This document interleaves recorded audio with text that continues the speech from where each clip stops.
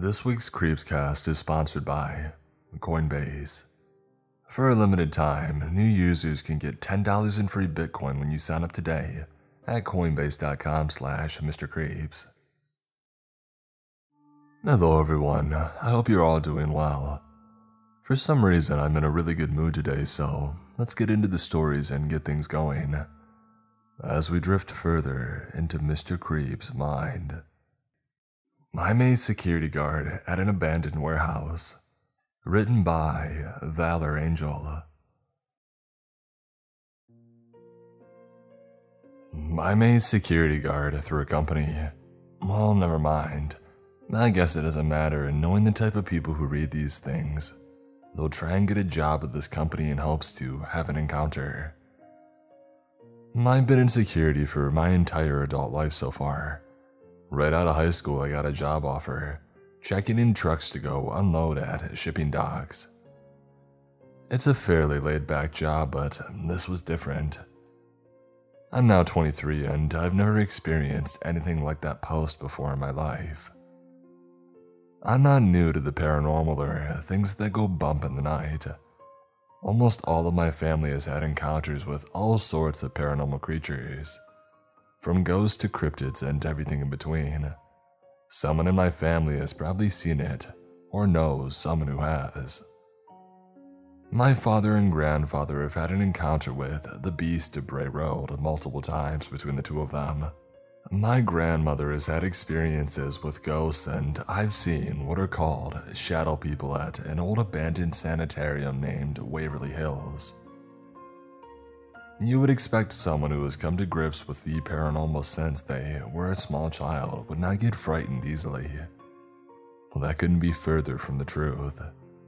What I saw was unimaginable, evil, and then I pray every night for those who will ever encounter it as well. It all started so calm and peaceful. The perfect post with plenty of downtime, and great pay and a fast track to upper management. I guess if it sounds too good to be true, then, well, it probably is. The first 8 hours of my shift went by without a hitch. My shifts lasted from 1800 all the way until 600. I preferred night shifts, being that I was still fairly young, and I was a night owl by nature. My job consisted of 3 major post orders. 1. To ensure that no one steps foot on property unless authorized by my supervisor. 2. To do patrols alongside the exterior perimeter of the site every other hour on the dot. And 3. Make sure that no one enters the abandoned warehouse to my back left from the guard shack, and to find anyone who enters as quickly as possible.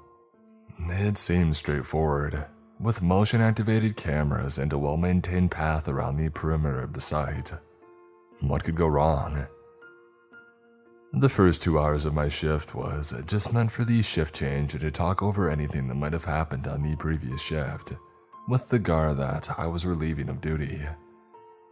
The rest of the shift consisted of patrols every other hour for the remainder of the shift. Each patrol roughly took 30 minutes to complete, and nothing ever happened except maybe the occasional animal, like a deer or a rabbit being seen past the fence in the adjacent field. It was time for me to start my first patrol when I found a list of rules in the high-vis vest on the back of my chair. What the heck, not this again. I've seen this prank played out too many times in my years in this field. Everyone loves to leave a list of magical rules for the new guy to follow, and to scare into looking behind his back every 30 seconds while out on patrol. I decided to at least read the rules to see if they were at the very least creative. Rule number 1. Never enter the abandoned warehouse between the hours of midnight and 4 a.m. Rule number 2.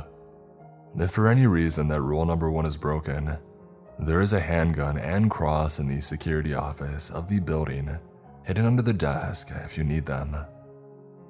Rule number 3. Never say thank God or Jesus at any point while in the building. You'll only make it angry. Rule number 4. Never at any point look behind you while in the building. and keep your eyes locked in front of you and maintain a brisk pace. You don't want to see it, and if you do, may God help your soul. Rule number 5. If you hear a child crying or whispering to you, run as fast as you can out of the building and call your supervisor immediately. Rule number 6. If you stumble upon any staircase leading below grade, walk the other way immediately, or else you will encounter it. Rule number 7. Always have a source of light, no matter how dim it is. It and the cross provided in the security office are the only things that will keep it at a distance. If you lose one, you best hope that you don't lose the other. Failure to follow any of these rules will result in serious injury or death. I cannot guarantee your safety if you fail to follow these rules at any point. Signed, Tim Burton. What the heck? Tim would never pull a prank like this.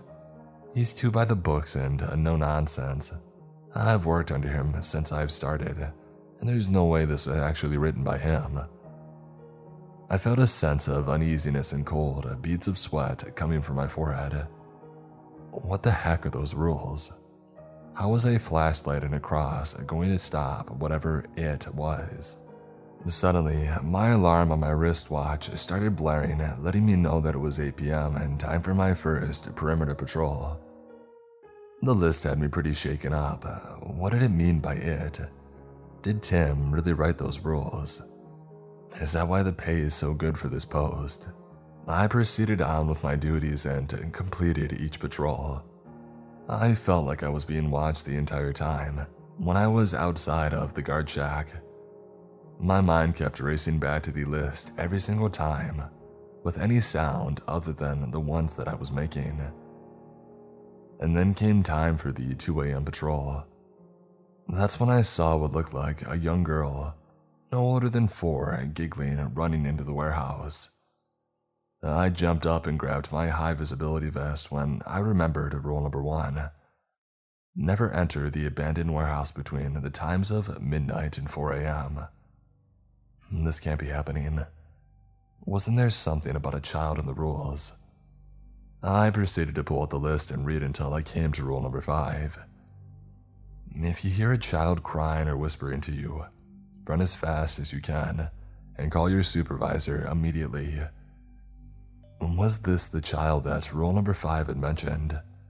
There's no way these rules are real, right? Fear washed over me as I stood there thinking, what the heck am I supposed to do? I can't lose this job. My wife had just found out that she was pregnant with our first child 3 months ago. I have to go in and find this little girl, even if there's a small chance that the rules are real. I made my approach to the warehouse's entrance and felt like I was being watched, like someone or something was right behind me, breathing down my neck. The stone stairs leading up to the door of the entrance were cracked with weeds, growing between the stone that was once well maintained for decades. The door itself was a large glass door with old signs and posters, either torn or worn to the point that they were no longer readable. As I entered, I felt an overwhelming sense of dread and hatred, like I entered an animal's nest uninvited. This had once been a popular spot for teenagers to come and get into all sorts of trouble, and doing anything you could imagine a young rebellious teenager would do. That was until a group of 3 teenage boys were found dead throughout the building after a 4th called 911, frantically begging for help. The 4th boy was never found, and is still missing to this day. The reception hall was covered in graffiti and trash splattered across the floor with no regard for the once beautiful tile that lay underneath it. I've seen pictures of the building from its heyday, and it was a real, beautiful sight to behold. It makes you wonder what made them abandon it. The building never went up for sale publicly, and it was acquired by the government eventually, after the company had filed for bankruptcy. There's been rumors that the 4 boys were sacrificed by some kind of satanic ritual, trying to bring forth a demon into this world, but I never took any stock in it. It always seemed to be one of those spooky stories told over the campfire, by some kid trying to scare and impress his friends like so many other stories before it. I snapped out of the admiration of the beauty of what the building would have looked like once before, decades ago, and I remembered rule number 2. If for any reason rule number 1 is broken, there's a handgun and a cross in the security office of the building, hidden under the desk, and you'll need them. The security office was right next to the entrance by the receptionist desk. I reached for my key ring at my waist when I heard it. A child crying. Fear shot over my once blank face as panic set in. I fumbled the keys faster and with even more haste with each passing second. Whatever was making that noise was no child. It had a dark, raspy undertone to it, just barely able to be heard by my own ears. I remembered rule number 7. Always have a source of light, no matter how dim it may be.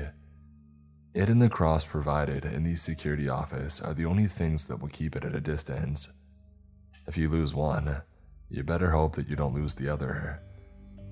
That crap. It was coming closer and almost was at the top of the steps, adjacent to me on my right when I finally found the right key and hurried into the guard's office, slamming the door shut behind me. Holy crap, what was that? Are these rules actually real? There's no way. I quickly located the desk to the far left corner of the pitch black room, and underneath it was a box labeled Emergency Use Only. I approached the box and I opened it. Inside was a small wooden cross and a Glock 17 with 2 spare magazines of 9mm ammo. Jesus, the rules they have to be real. There's too many coincidences for them not to be real. I analyzed the wooden cross, finding the word protect inscribed on the old wood, when I heard a deafening smash in the front lobby from which I just came, to the sound of children crying. Holy crap, this isn't happening. I had just broken rule number 3. Never say thank God or Jesus at any point while in the building. You'll only make it angry. Whatever that thing is, whatever it means, it's right outside of the guard office and it's pissed off. I sat there in the office for the next hour and 45 minutes, but I'm truth that it felt like days had passed. When I checked my watch, I realized that I had 5 minutes left until whatever this thing is supposed to go away from whatever pit that it came from. I gathered my thoughts and opened up the guard office door and bolted towards the front door for my freedom. When I tried to open the door, it was locked. Did you really think it was going to be that easy? You still got an hour with me. I froze in place, mortified by the fear. I looked down to check my watch and it was right. It read 3 a.m. What? That's not possible, it just read 3:55. I sat there frozen in place, waiting to meet my fate at the hands of whatever this demonic entity is, but it never came. I sat there frozen as I heard a little girl's laughter ring down the hallway. Whatever this thing is, it doesn't want to kill me just yet. It wants to make me suffer and slip into insanity with its games and its taunts. I have to find a way out of here quickly, before this sick game loses its spark of enjoyment. I turned and faced what lay ahead of me. To my left, a hall that continued for what seemed like forever towards the shipping docks. That wasn't going to be any good, as all these shipping docks were sealed and closed when the warehouse was abandoned, and there was no escaping in that direction. And to my right was the flight of stairs that I originally had heard the demon from. And then there was straight ahead, where I just went laughing all the way, into the deep dark abyss that awaited. I bit my tongue and chose the stairs and prayed to God that I had made the correct choice. The stairs led to a locker room area, The entire locker room was smeared in blood.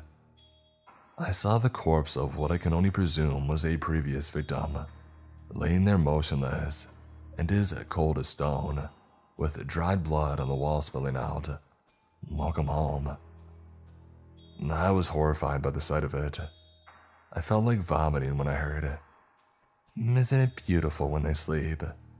Soon, you'll join him and be at peace. That's why they brought me here, so that everyone can experience the eternal sleep where there is no war, no pain and no sorrow, and to think I'm viewed as the evil one. I quickly rushed down the staircase on the other end of the room, remembering rule number 4. Never at any point look behind you while in the building. Keep your eyes locked in front of you and maintain a brisk pace. You won't want to see it, and if you do, may God help your soul.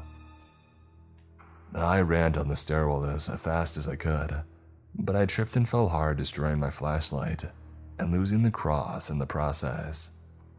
I had to keep going on, so I did. I went on and on for what must have been 3 or 4 flights of stairs. I saw a doorway with what appeared to be the first glimpse of daylight. I looked at my watch and it said 5:57, and I felt a sudden rush of joy wash over me, until I heard it. It got you.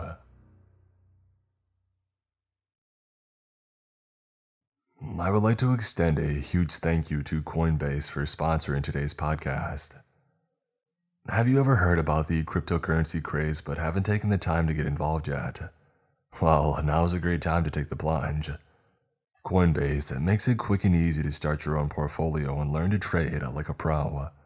Now, I'm a big fan of diversifying my assets, and over time, cryptocurrency has become a hugely important staple of my overall financial outlook. Even though it seemed imposing at first, Coinbase helped me from the very start by keeping it simple and providing me with all the tools that I needed for success. Coinbase offers a trusted and easy-to-use platform to buy, sell, and spend cryptocurrency.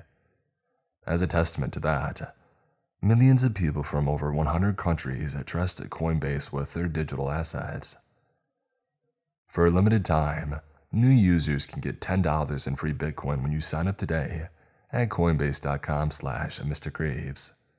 Sign up at coinbase.com/MrCreeps for $10 in free Bitcoin. This offer is for a limited time only, so be sure to sign up today. That's coinbase.com/MrCreeps. Stay Out of Mammoth Cave National Park. Written by Valor Angel. I have always loved the woods. Ever since I was a small child, I found more comfort in them than anywhere else. It wasn't until my adult life that this had changed. It all started on a normal camping trip during a cold November weekend. Most people would have canceled the trip due to it recently raining, and with a high of 37 all weekend long. However, I enjoyed the extra challenge. The trip was to Mammoth Cave National Park in south central Kentucky. For those of you who aren't in the know, Mammoth Cave is the largest cave system in the world, with a beautiful national park full of amazing trails and places to go canoeing and all your other favorite outdoor activities. That is, of course, on a surface level. Many locals know not to go on the north side of the park at night alone, or even in a small group. Quite a few people have gone missing over the years, and very seldom is it on the south side of the park. The park is split down the middle by the Green River, which stretches across the park from east to west, connecting Nolan Lake to Green River Lake, both of which being popular spots during the summer for camping. Everyone's uncle had seen Bigfoot in these woods. Heck, I'm sure that they also shared a sandwich a time or two. I've never believed in the paranormal. I think that it can be all explained away by logic and reasoning. You saw a ghost. Yeah, right, that's just your brain imagining it. Did that light turn off on its own?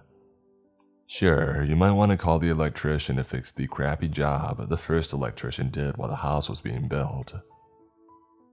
In saying that, I will admit that I do enjoy a good story, especially creepy ones found across the internet, especially those of the local urban legend across Kentucky of the Goatman or the Bearilla.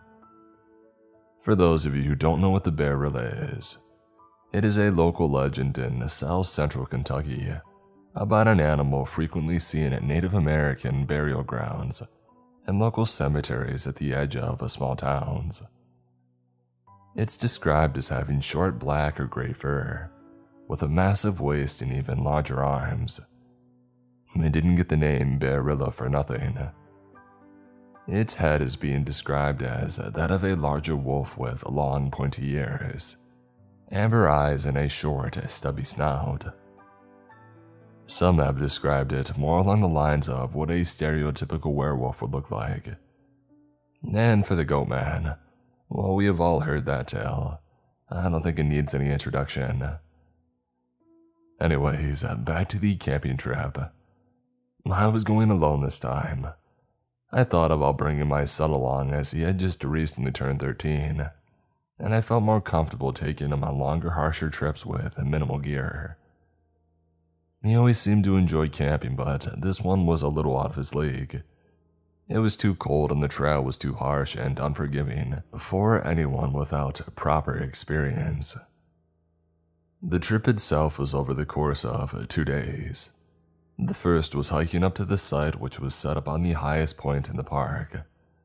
And the next was of course a slow hike back, which in all honesty would be even more dangerous due to the rapid drop in elevation, combined with the cold slick mud and clay that would be found on the trail. I always made sure to pack lightly on hiking trips like this, to really push myself when it came to my survival skills. On this trip, I carried with me a small knife, 2 50-foot strands of 550 paracord, my 10 and sleeping bag, and some iodine tablets to purify the water of any harmful bacteria that I found. A small flashlight, really only strong enough to illuminate 10 to 15 feet in front of me, and then of course a fire starter and some duct tape. Overall, I packed more than I normally would for such a trip. However, with the recent birth of my second child a few months ago, I started to take less risks and I packed more each time. For food, I brought with me a pack of beef jerky and some granola bars. That's really all that I needed to feed my slim frame of 150 pounds at 5'11". The time came for me to leave for my trip, and getting in the truck I felt a cold feeling wash over me. Like a sixth sense telling me not to go on this trip, but of course I ignored it. I'd already taken off work for the 2 days that I would be gone, and I'm not about to waste the few precious vacation days that I got each year. The drive itself should only take 3 hours depending on the ferry still used by the park. The ferry was the quickest and easiest way to get across to the north side of the park, without adding an extra 2 to 3 hours onto the drive. It was a common complaint to those who came on vacation from out of state. However, us locals usually took the chance to catch up on a new book, or to double check our gear in case we had forgotten to pack something, while waiting for the ferry to reach the south side boarding dock. I was currently reading Game of Thrones for the 3rd time. It took the ferry only about 45 minutes to get back on the south side, but when the crew stepped off, they went to each of our vehicles to tell us, due to the increase in wind, and with the currents being strong today, there would be no more rides across the water. Anyone wanting to get across would have to go around and take a bridge to get across, the closest one being an hour-and-a-half drive away from the docks. This at the time it upset me, however. I understood why they couldn't risk the journey across to the other dock, and so I went on my way. It was a fairly long and boring drive. There was no use in bringing my cell phone due to there being no signal anywhere in the park. Even on the tallest peak of the park, you wouldn't get anything. Now I know what people are going to say. You should still bring your cell phone when you go out camping. And to that I agree, but I hated the distraction of it. It always pulled my attention from nature, and I also just didn't want to deal with another piece of equipment that I would need to keep track of. Remember, in my mind, the lighter is the better. Originally, I'd planned to get to the parking lot at the beginning of the trail by 9 a.m. However, it was now noon and I only had about a good 7 hours of daylight left. This meant that I wouldn't be able to make it to the camping grounds at the end of the trail by nightfall.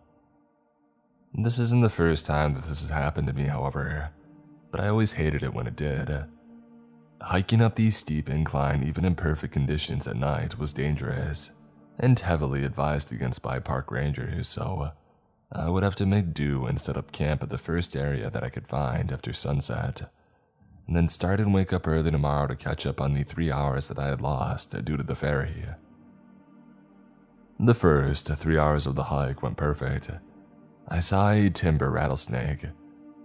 If you ever visit the eastern United States, watch out for those. Not only are they big and strong for a snake, but they are also very, and I mean very venomous. Once I had hit the 5-hour mark on my hike, I had run out of water for the second time and needed to refill my bottle since this was the last chance you get until you make your way back down. I was going to go for another 30 minutes or so before I made camp. There's a nice clearing up ahead that, if I can get to, then it'll be in good shape to make up for the lost time tomorrow. While refilling my water, I noticed a paw print in the mud 7 feet off to my left on the bank. It was undoubtedly a canine print, left from what I presumed was a coyote coming to stop for some water sometime in the last 24 hours. That was until I got closer to the print and realized just how massive it was. Now, I'm a smoker and I smoke about a pack a day, and while this print was 2 packs long and slightly bigger than 1 pack wide. Now let me translate that for all the non-smoking readers.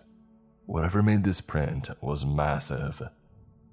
There's no way a coyote made this print, but there aren't any wolves in Kentucky either. There are also no dog breeds that I know of that have prints that big. Whatever made this was massive, and well, I had no intentions of staying there by the river to wait for its return.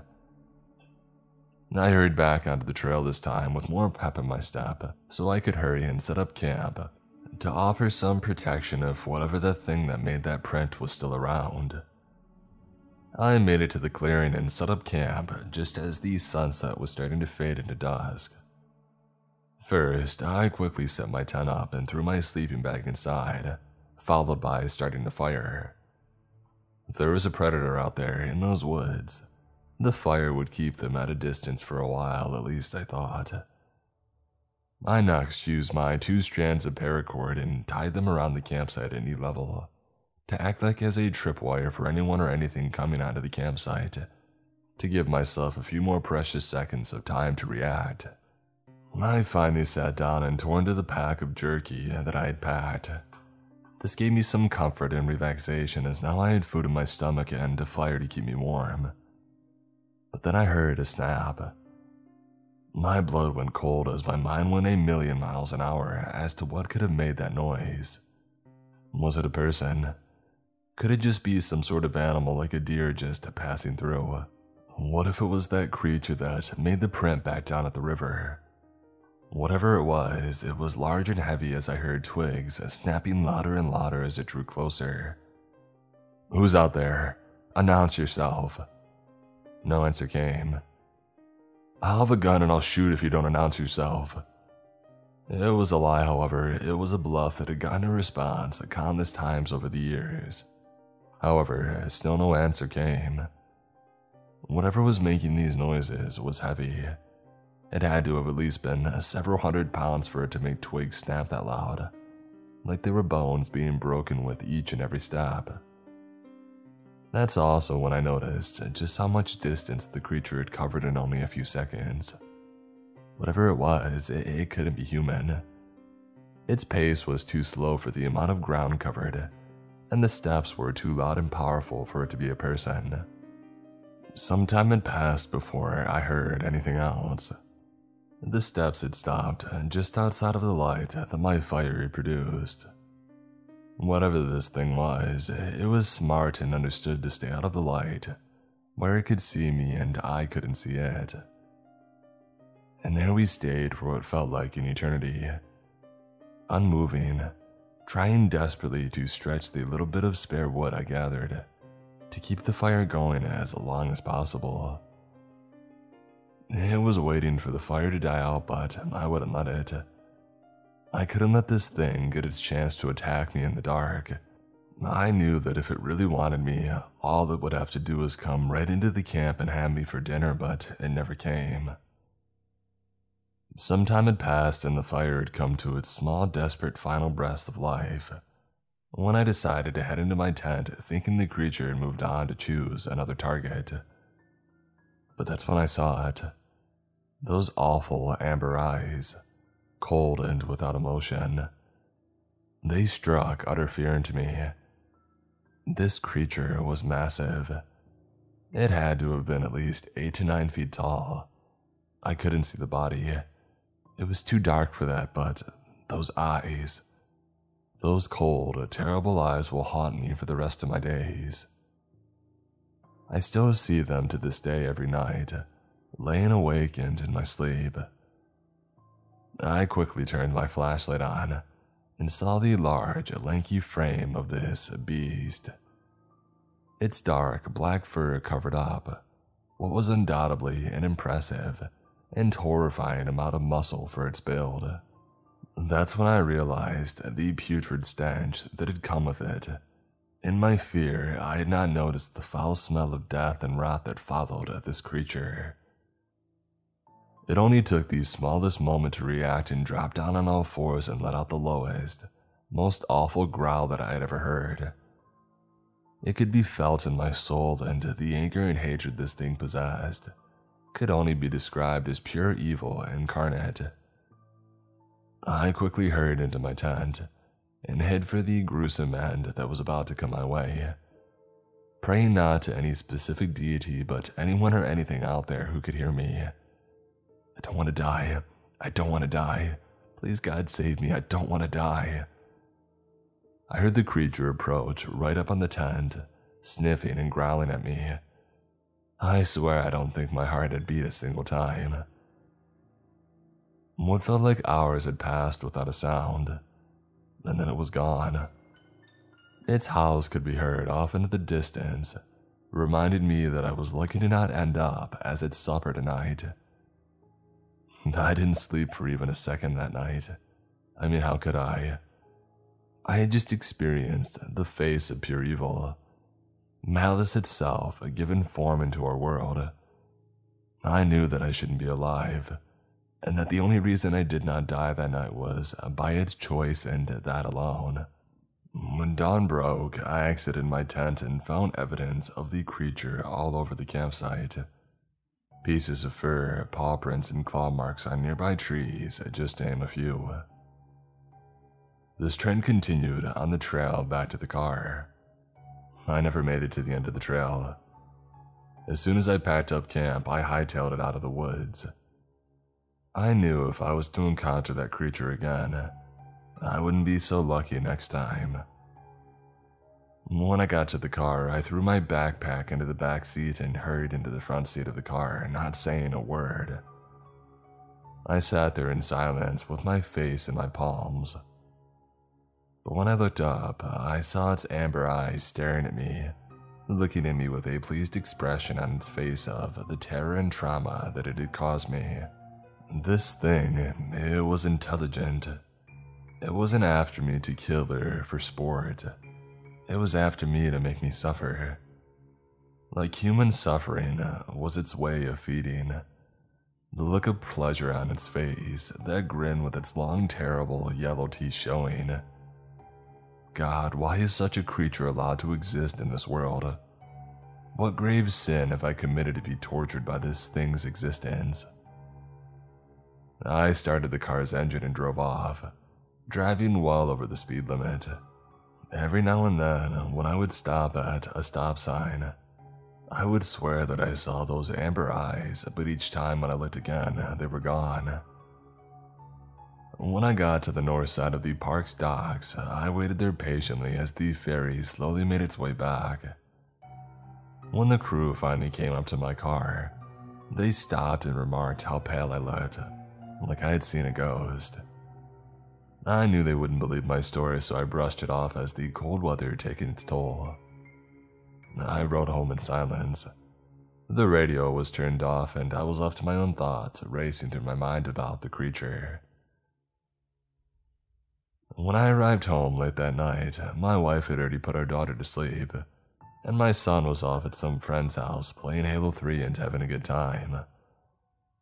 I sat there on the couch contemplating what had happened out there on that trip. I decided to head to bed soon after that.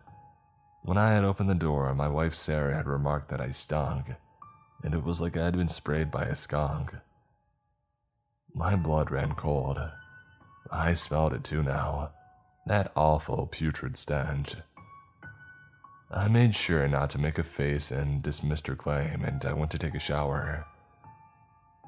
As I got done, I looked out the window and there it was, illuminated by the streetlight with that insidious grin on its face. It had followed me home, and saw the fear on my face. Oh, the joy that must have given it. It's been 2 months since that camping trip, and every night it returns. Sometimes brushing up against the side of the house, other times staring through the window, and others howling in the distance. It made sure that I understood that it wasn't going anywhere. I had done some digging online and found out the creature was the Barilla. It had other names as well, like Dogman and the Beast of Bray Road. It's been 3 months since I found out what this creature was. I've been in contact with God knows how many experts to try and rid this thing from my existence. Each attempt became more and more desperate, and with each attempt, the Dogman's pleasure grew. It knew that I was desperate to rid myself of it. I cannot keep living my life this way.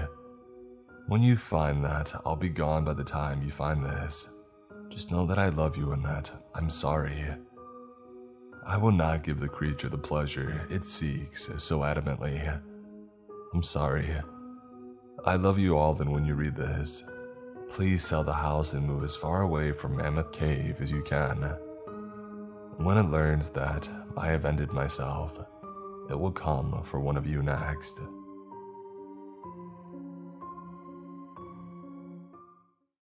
There is something sinister residing in the Eastern Island statues.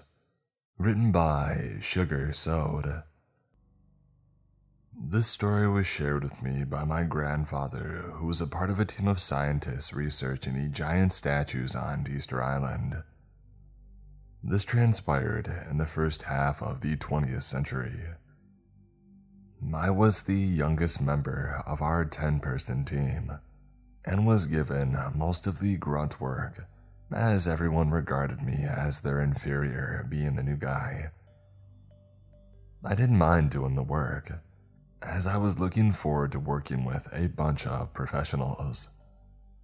I was fresh out of college, and this was my first real job in the field. The boat ride to the island was a torture for me, as I spent most of the journey there vomiting due to seasickness. As you can expect, most of the crew were laughing at me due to my head hanging over the side of the boat every few hours. The rest of our team were unaffected by the journey, which furthered my embarrassment. It was a long and arduous journey, as the island is so remote. It is over 2,000 kilometers from the nearest other island. I had never felt such relief as the moment that I finally set foot on land again. The other older team members began barking orders at me, and I rushed around grabbing the equipment off the boat. The captain told us that he would be back in a month's time, and if we had any problems, then unfortunately we were on our own. I felt a weird sense of foreboding as I watched the boat disappear off into the distance.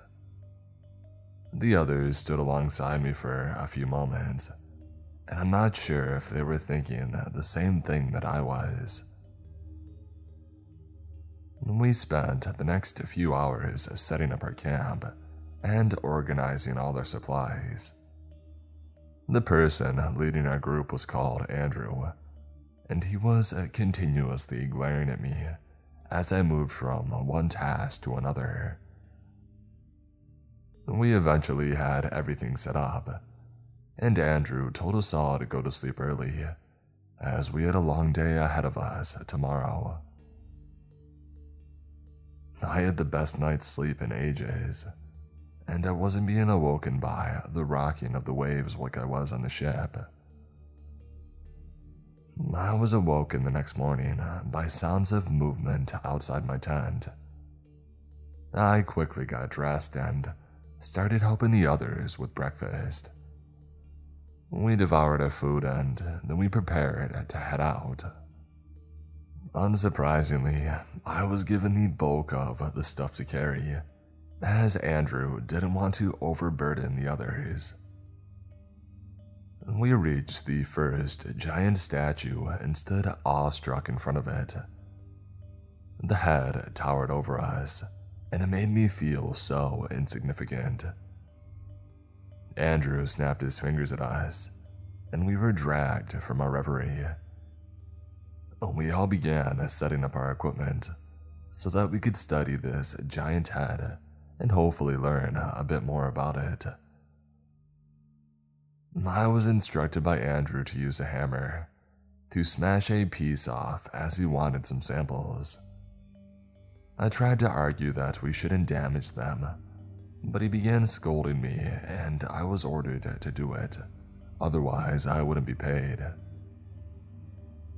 I reluctantly walked up to the head and tried to look for a spot that I could easily break off. I placed my hand against the side and was surprised at how warm it felt.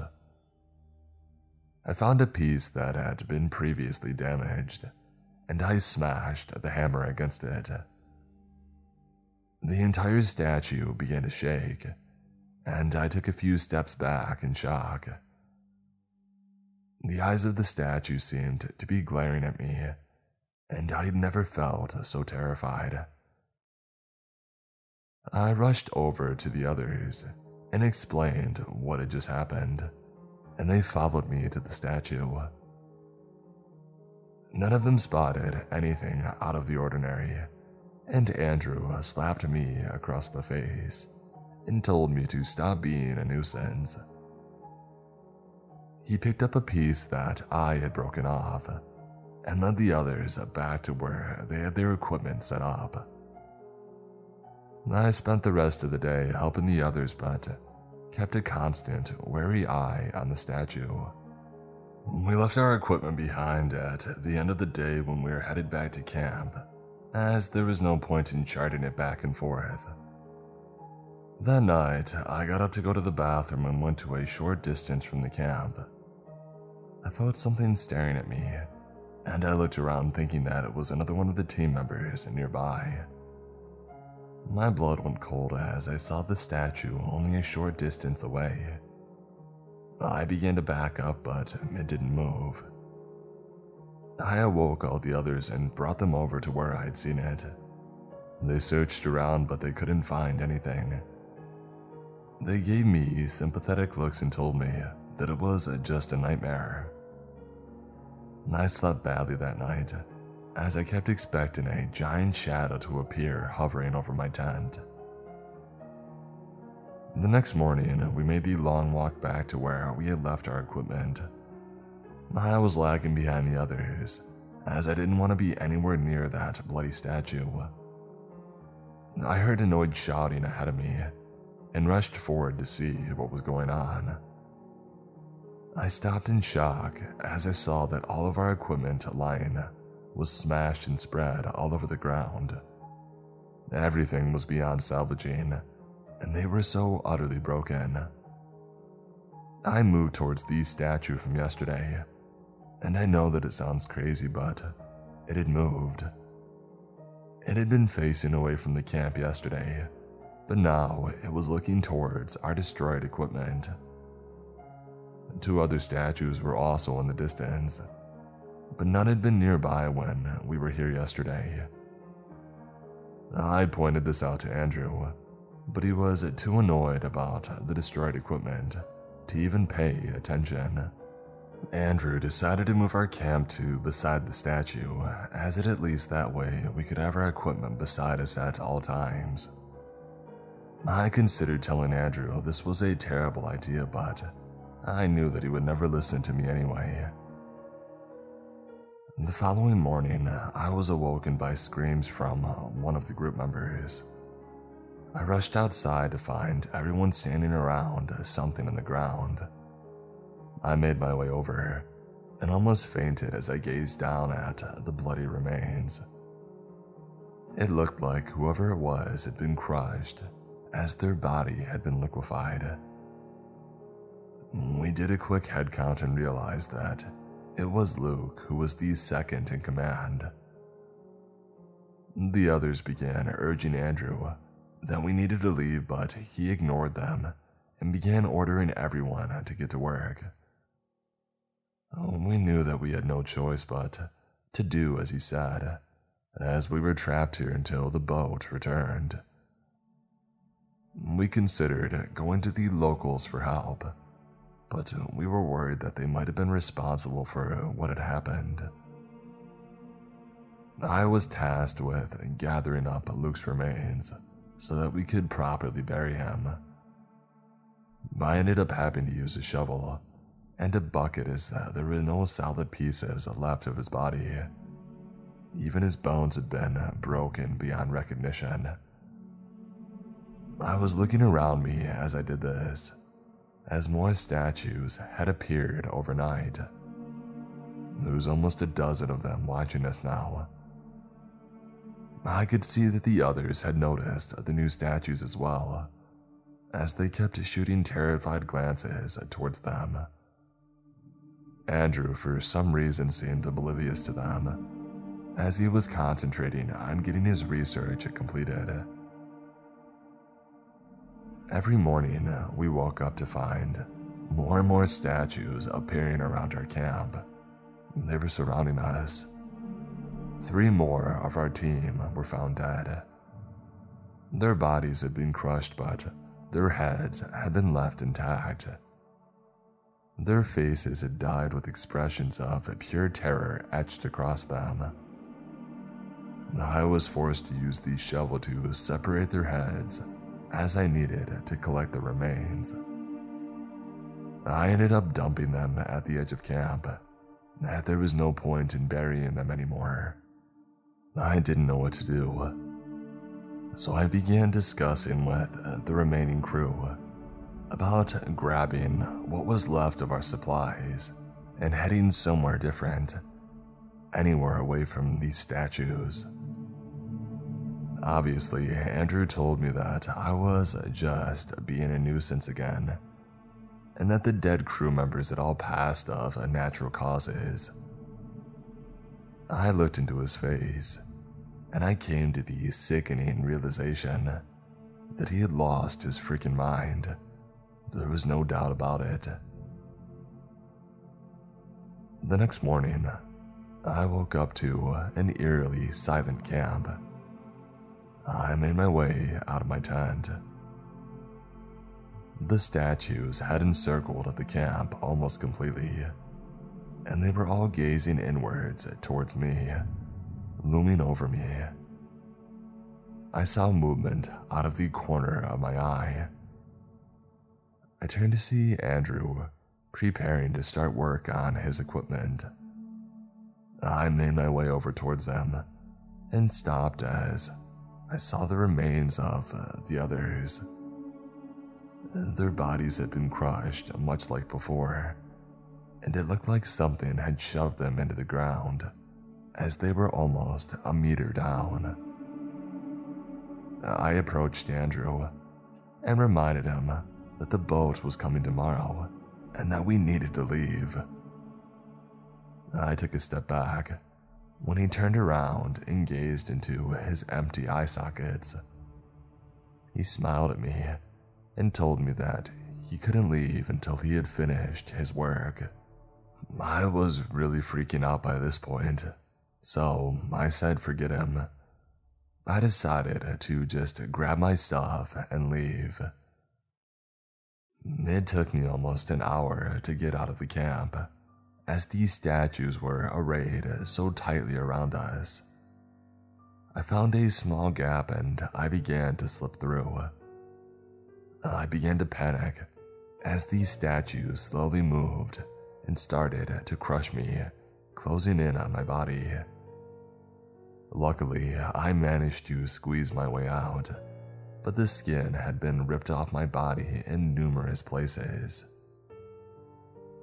I made my way down the hill and gazed back for a moment to see that the statues had now turned and they were all facing me. I couldn't see any sign of Andrew, but knew that they would deal with him like they had for the rest of our camp. I started to weep in happiness the next morning as I saw the boat approaching. The captain greeted me and asked if anyone else was coming. He didn't seem surprised when I explained that I was the only one left alive. He began giving orders quickly to his crew, while giving fearful glances towards the island. We were quickly underway, as it was clear the crew wanted to leave as soon as possible. I stood on the back of the ship and watched the island slowly disappear into the distance. I could see hundreds of the statues lining the beaches and looking back at me. I'm not sure if they let me leave or if I had somehow managed to escape. All I know is that I will never trust another statue as long as I live. I'm an underwater archaeologist. What I explored might doom us all. Written by Avatar of Horror. We know more about the surface of the moon than we do about the depths of the ocean. Hearing that fact growing up always bothered me, as it meant the Earth has so many mysteries right here just waiting to be explored. While others looked outward, I looked in and focused and found purpose in learning and gaining knowledge of things. My passion in life became archaeology, particularly underwater archaeology. Would it surprise you to learn how many ancient cities and towns now exist only underwater?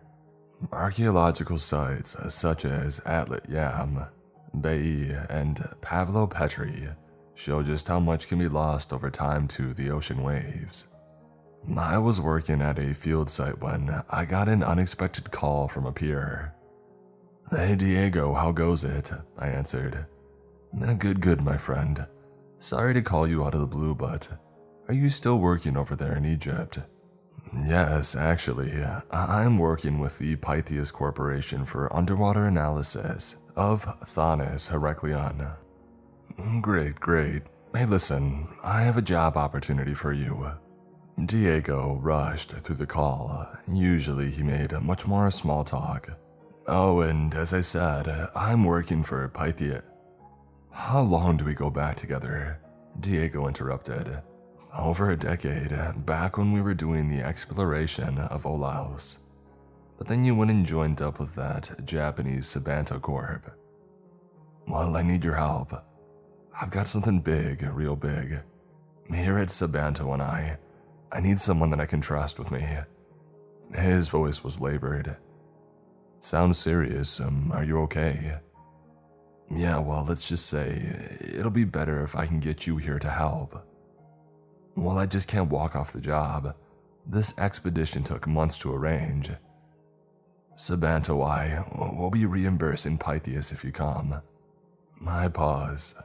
What's with the cloak and dagger, Diego? What aren't you telling me? There was a long silence on the other end of the line. I can't say much unless you agree to come, but suffice it to say, we found something incredible on a recent underwater scan. There's only a few people in the world who do underwater archaeology, and of those, you are the only one that I can trust. There was another pause. Please, you'll be compensated insanely for this. Like, imagine a number and I'll add more to that. It should only be a few weeks of work. I sighed. I'm probably going to regret this, but if you need help that badly, I'll come. I owe you after all. Thank you, truly. I'll send you over the details, including flights to and then transport on a ship, departure out of Okinawa. Okinawa? Yes, you'll be meeting us at sea. What have you gotten me into here, Diego? Well, what I can say is that it might be the mystery you always said you were looking for. I spotted the vessel that I was meeting up with from fairly far away. It was a large ship with the logo of Sabanto Corp emblazoned on it. When my transport pulled up to it, Diego was waiting for me up top. Getting on board with my pack, Diego didn't have his normal exuberance. I'm sorry again for all of this, but I promise it'll be worthwhile. Diego came over and helped me lift my bag, and ushered me to follow him. We went into the bowels of the Sabanto vessel. I've been on many exploration ships in my life, and this ship was as state-of-the-art as it came. I followed Diego to a room with what seemed to be piles of charts and data, and he hurriedly closed the door behind him, while walking back to the table, and he gestured down to them. What do you know of the Yonaguni pyramids? Diego breathed heavily. I shrugged. Underwater formations off the coast of Yonaguni that look like step pyramids and almost certain to be geological despite their shape. The place was popular with pseudo-archaeology fanatics, which made me roll my eyes a bit. Diego nodded. And that's what everyone, including the Japanese government, has thought as well. He pulled out a graph chart. A Sabanto ship was doing oil surveying in the area, and they picked up these readings. I walked over to the chart. What am I looking at? Diego pointed to the repeating lines in the graph. It's some sort of signal or emission. I waited. And it's coming from inside the structure. Look, it's not a one-off. It repeats on a regular interval before just stopping. There was an earthquake a few weeks ago, and just after the signal was detected, Sabanto decided to investigate further. Diego pulled out another chart. You can see from this recent topological scan, a cave entrance has opened up. I'm not sure I like where this is going. Well, we sent in a drone sub, and there is definitely an entrance to the formation down there. We mapped it as far as possible with sonar, and it leads to some sort of alcove. Diego's eyes were wide as he went through the map. There are areas inside there, and for whatever reason outside scans don't show anything through the rock surface. We need to go down and get in there and find out what may be in there. Diego put his hand on my shoulder. This could be the greatest discovery of our field. I paused a bit before responding, looking at the chart of the newly revealed entrance. You saved my life back in Olaus, and that was due to me being an idiot and exploring an unsafe and unexplored area. Are we not just repeating that same mistake, rushing into this? A grim look appeared on Diego's face, one that I had never seen before, as he leaned in closer to me. Sabanto has been having me search up and down the Pacific the last 10 years, searching for unexplained phenomena and locations. When they found out about this, let's just say, they have been rumored to make people disappear to get what they want, and they wanted this more than anything. You don't just get to say no to the Sabanto Corp. Nothing about this felt right, and every instinct told me to abandon this endeavor. But the look on Diego's face told me that I was already in too deep. The Yonaguni site is about 26 meters underwater, so it was diveable if a bit difficult. The dark blue of the ocean greeted me as I jumped off the Sabanto ship, as the cold Pacific water hit my wetsuit. The sun was shining brightly above, and rays pierced the ocean veil to illuminate the site below. The rock formation, for I refused to call it a pyramid, spread out downward. Each was layered on top of the other, with layers stepping downward into the rest of the ocean basalt. Bubbles from the others diving with me obscured my view for a moment.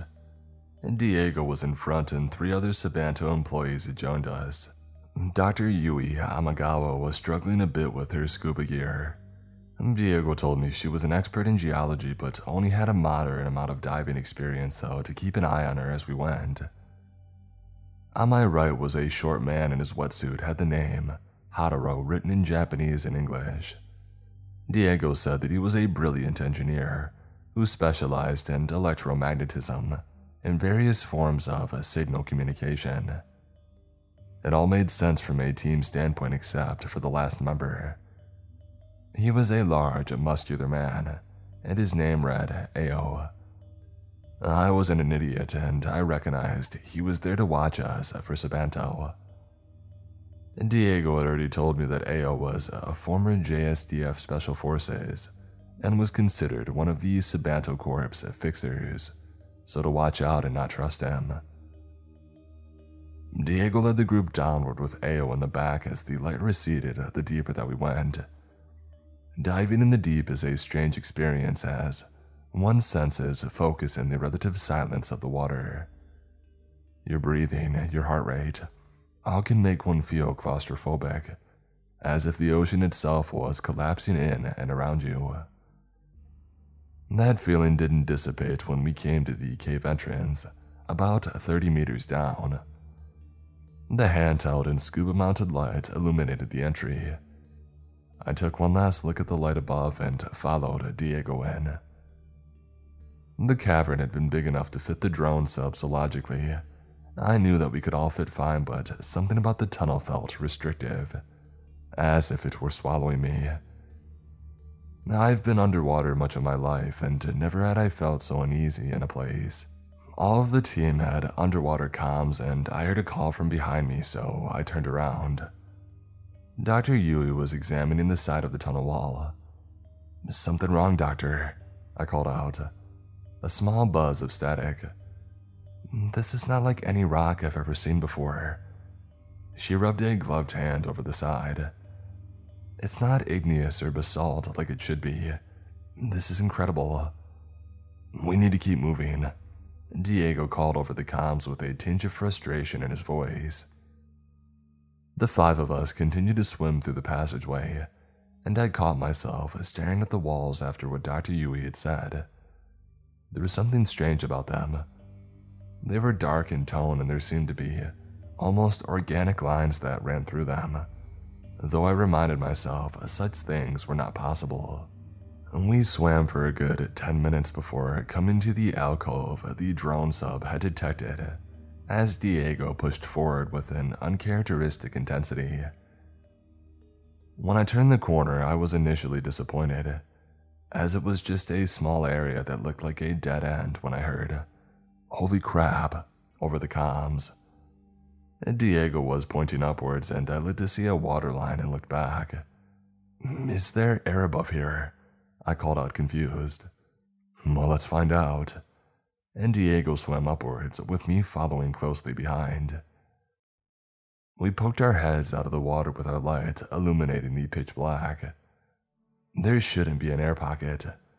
I'm not sure how to describe this sanely. An air pocket only forms underwater when it can't be released, which means some level of air tightness which simply could not be in a stone structure. The rest of the team had now emerged from below, and the look of surprise and shock was on all of our faces. There was a nearby ledge, and Diego pulled himself up and out of the water, looking around. The collective silence was broke by Diego, taking off his mask, and he shouted to stop. I'm not sure if I expected him to start gasping or fall over, but Diego took a deep breath and gave us a shrug. I can't believe I'm saying this, but it seems breathable. This isn't possible, Dr. Yui called out over the comms, and I found myself nodding in agreement. Even if it is, we need to go back. This is an incredible find. We need to get more equipment, sensors. Haturo spoke up for the first time. No. The cold tone of Ao spoke out. The signal needs to be investigated first. Yui and Haturo looked at each other before glancing at me and my reaction. I looked over at Diego, who was eye-locked with Ao before nodding sunnily. Yeah, let's see what we can find here first. As Diego pulled himself fully out of the water, a dark tunnel led away from the alcove and he gestured towards it. Alright, enough with the BS. What aren't you telling us? I yelled at Diego and then stared at Ao, who made no reaction. How the heck can you not want to go back after that? Diego looked back to Ao for a second before sighing. Sabato Corp knew something was here. I lied when I said I'd been looking all over the Pacific. I've only been looking here. This place is older than people realize, but only Sabato seems to think that there's something here. And what the heck is here then? Truly, I don't know. But Sabato Corp believes there is something primordial here. Something that could reshape the world. The company goes back longer than you can imagine, and for whatever reason, believes that there is something here at this site it needs. I don't know anything beyond that, really. I glanced over to Yui and Tataro's look of confusion, and it confirmed that they didn't know anything either. Ao was positioned by where we had entered, and I didn't think anybody was getting past them. So what? Keep going or Ao here will take care of us. Ao swam forward and brought his face in front of mine. You will go forward and complete the task because that's what you're being paid for. These kinds of dives are so treacherous. Sometimes accidents happen. I would have to report such an occurrence. Please, Ao. Diego called out, looking back to me. Please, we're on the cusp of discovering something potentially amazing here. Just to focus on that.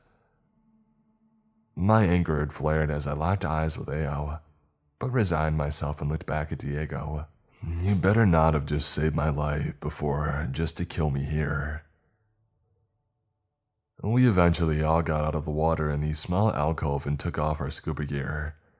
Nothing was planned for us not to be swimming, so our wetsuits would have to do for exploration.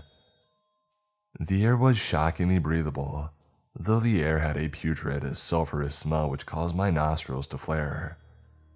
I wonder what is producing the air. I called out loud to no one in particular. Dr. Yui was kneeling, examining a wall. There's some kind of slime on these surfaces here. I'm not a biologist, but I wonder if it's what's responsible. Yui ran the slime between her fingers for a few moments, staring at the viscous ooze. She shook her head as if out of a trance. Come on, let's get going. Diego beckoned to the hallway of the alcove. Our flashlights barely penetrated the darkness ahead. The lights didn't seem to scatter off the walls and made illumination dim.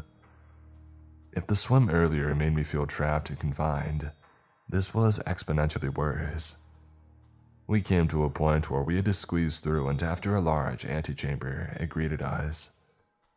It was cavernous, which should have been crushed by the underwater pressure, but here it was. Multiple hallways branched off the room.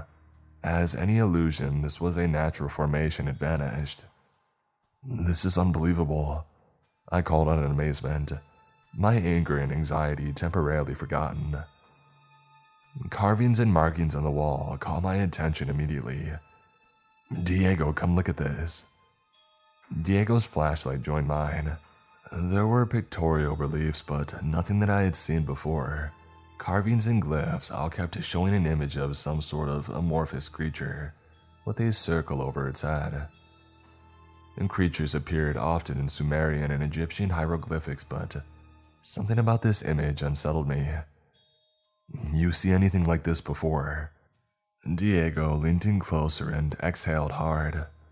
"Yes, well, sort of. There are similar reliefs that I've seen at various times at Sabanto Corp. What they mean, though, is beyond me, as they never let me study them." I was about to press Diego when Dr. Yui called out, "Where's Haturo?" We all turned around in the cavern as flashlights tried to illuminate every corner. "Haturo!" I called out to the darkness as Diego and Yui did the same to no response. Something about the rock didn't echo as I expected. "Ayo, you're supposed to be keeping an eye on us. Did you see where Haturo went?" Diego called out. "No. He was right near me, but wasn't when I turned around." "Could he have gone down one of the halls here? Nothing seems to echo well here, so maybe he just can't hear us." Dr. Yui's voice was noticeably panicked. All right, Diego was murmuring to himself. "I'll take Ao and go down this path, and Yui can go with you." He pointed towards me. "In 10 minutes, if you haven't found him, come right back here." Ao looked like he was going to object, but just nodded and followed Diego down the rightmost path. I tapped Yui in the shoulder and chose one of the paths on the left. It was as dark and winding as the one before, and I had lost a mental track of how big this place must have been. We wandered in silence until reaching a bend and a new room opened up to us.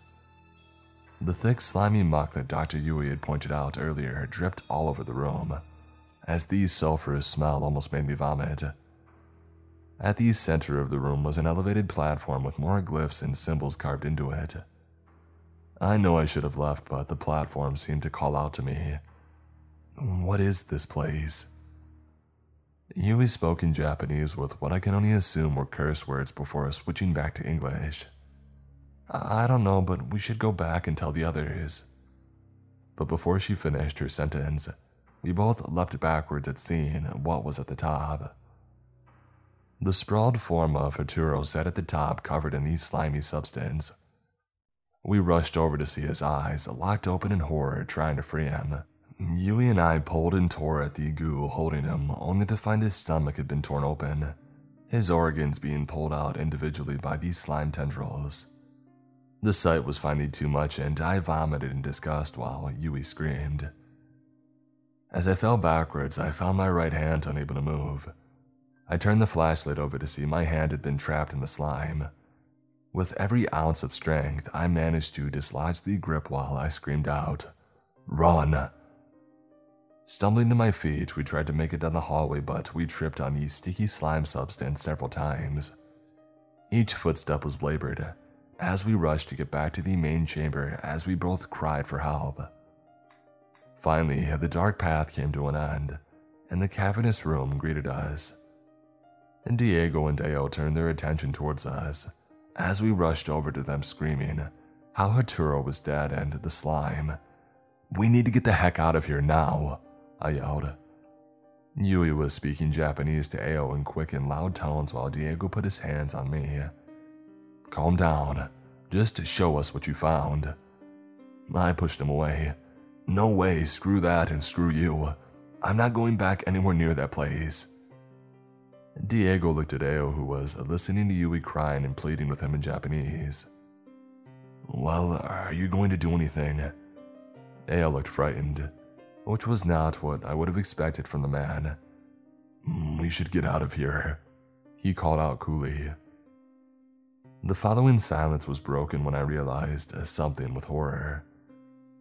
Which way did we come in? I swear the tunnel that we came from isn't here anymore. Everyone looked around the room and down the hallways with their flashlights. Did no one mark the tunnel? I don't think this is a mark issue. The tunnel that we entered through isn't here anymore. Diego looked down the pathways as he spoke. Yui began trembling and murmuring in Japanese. "We shouldn't have come here. There's no point in second guessing. We need to focus on getting out of here." Ao gestured to one of the tunnels and made a mark on the side with a knife. We'll go one by one if we have to, but let's find a way out of here. Diego strode forward with Yui behind. I walked next, but I caught another glimpse of the pictures on the wall. The amorphous creature surrounding a sphere in my heart sank as I turned away and trotted forward. I had lost count of time. The dark halls all seemed to merge with one another. The sickly slime coated everything, and where it was thickest, we got stuck. Each time was another few minutes of delay getting free. Each minute was precious. One of the flashlights had already gone out and the light was dimmer on the rest. Sometimes we'd end up back in the cavernous room while others led to literal dead ends. The place was impossibly large with how much we walked, and it seemed to change shape. Or maybe it was just all in my mind, as I frankly couldn't even tell anymore. Crap, Diego called out, hitting his flashlight which had gone out. He threw it against the wall in anger as it shattered. How have we not found the tunnel that we came from yet? Yui had become almost comatose, just following whoever was in front. Under her breath, she kept referencing the slime and Totoro and needing to go to him. Ao's previous calmness was fraying. We are running out of time before we get stuck in the blackness here. Yeah, no crap, but every time we make one of your marks, it is gone next time that we come to the corridors, even when we backtrack. Diego kicked his foot out of a slime patch. I tried to push Ao and Diego away from each other when Yui spoke up unexpectedly. There's a voice ahead. All of this turned, and to my surprise, there was. Or at least it sounded like it. The four of us pushed forward through the tunnel when we came to the main cavernous area again. In the middle was Haturo. His wetsuit was ripped and torn, but his body was fine. I stepped forward in shock. It can't be. I saw you ripped apart. Haturo turned to me, his neck cocked to the side, just a bit too far than it should be normally. Come here. Yui began crying and speaking in Japanese as she ran towards him. Diego and I saw a trail of slime to him and called out to her to stop. But she was picked up by Ao and she continued to struggle in his arms, trying to get to Haturo. Let me go. I have to get to him. She broke between English and Japanese. Haturo looked at Yui struggling in Ao's arms and started to walk towards them. Come to me. Ao threw Yui down and ran at Haturo full speed, with a blazingly fast punch that should have floored him. But instead, Ao's hand was lodged in his face. The same slime from before extracted itself around his arm, who struggled to get away but to no avail, while Diego and I looked on in horror. Ao cried out in pain as the slime enveloped his arm and began to streak up his shoulder and onto his face. The oozing Haturo coiled around Ao's neck and into his ears and then mouth and eyes. His wails were silenced and his body went limp. Yui sat on the ground watching this spectacle as the face of Haturo reformed itself and Ao's body was taken by the ooze on the floor. Come to me, join with me, as Haturo extended his hand. The hand began to extend longer and longer as it approached Yui, whose shock had taken over. As it reached her, it was knocked aside by Diego, who was grabbed instead. Run, he called out, the slime hand grasping him. I ran to Yui, who seemed transfixed, and used my body to throw her to her feet. We need to go now, as I pulled her by the hand down one of the hallways. I spared a glance back at Diego, who was face to face with the Haturo creature. I should have kept running instead, as the slime hand pushed its way through Diego and out the other side. Dragging Yui, I ran aimlessly down the dark hallway, hitting my head and shoulders trying to do anything to just move forward. I ran and I ran with no thought, and suddenly, I was in a free fall hitting water. My flashlight fell out of my hand and only Yui's remained. In the darkness, it took me a moment to realize that this was the water entry that we had come through. I looked around and saw our scuba equipment was now covered in the grotesque slime. Several had been punctured and I couldn't free the rest. There was one tank that looked in good enough shape. Come on, Yui. I think we can share this tank and get out of here. I looked up. Yui. She was standing facing the tunnel that we had come from. I can hear it. It tells me to come. Yui, come on. Whatever that thing is coming. We need to go. It calls to me. It calls to all of us. She looked down at me before racing off back into the darkness. I swore again and again as I hastily put on the tank and jumped into the water. There was only a small light in the scuba tank left as I swam through the dark tunnel. Forward and forward I swam as I looked at the O2 gauge. It was reading critical. I must have had a leak after all.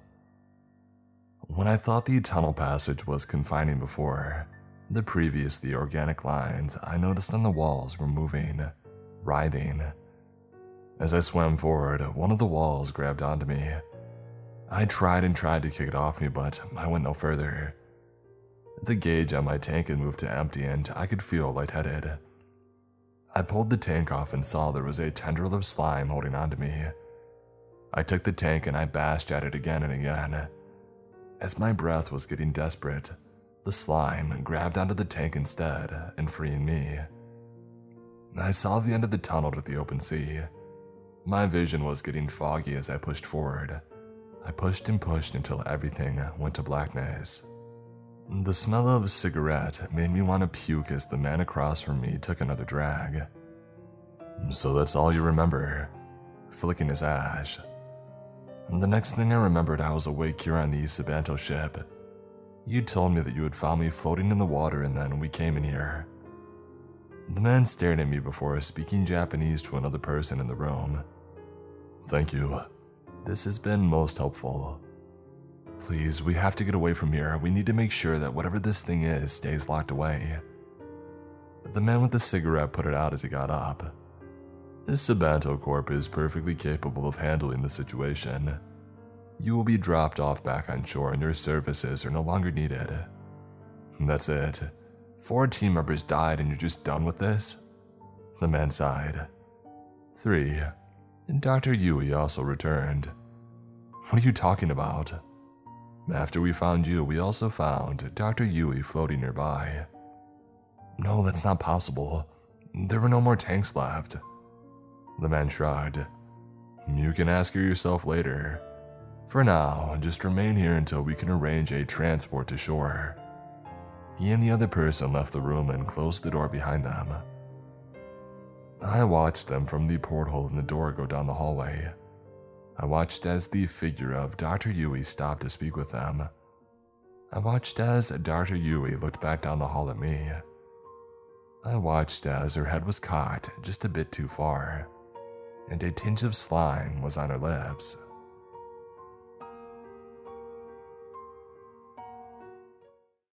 The emergency alert system warned us of an incoming severe storm.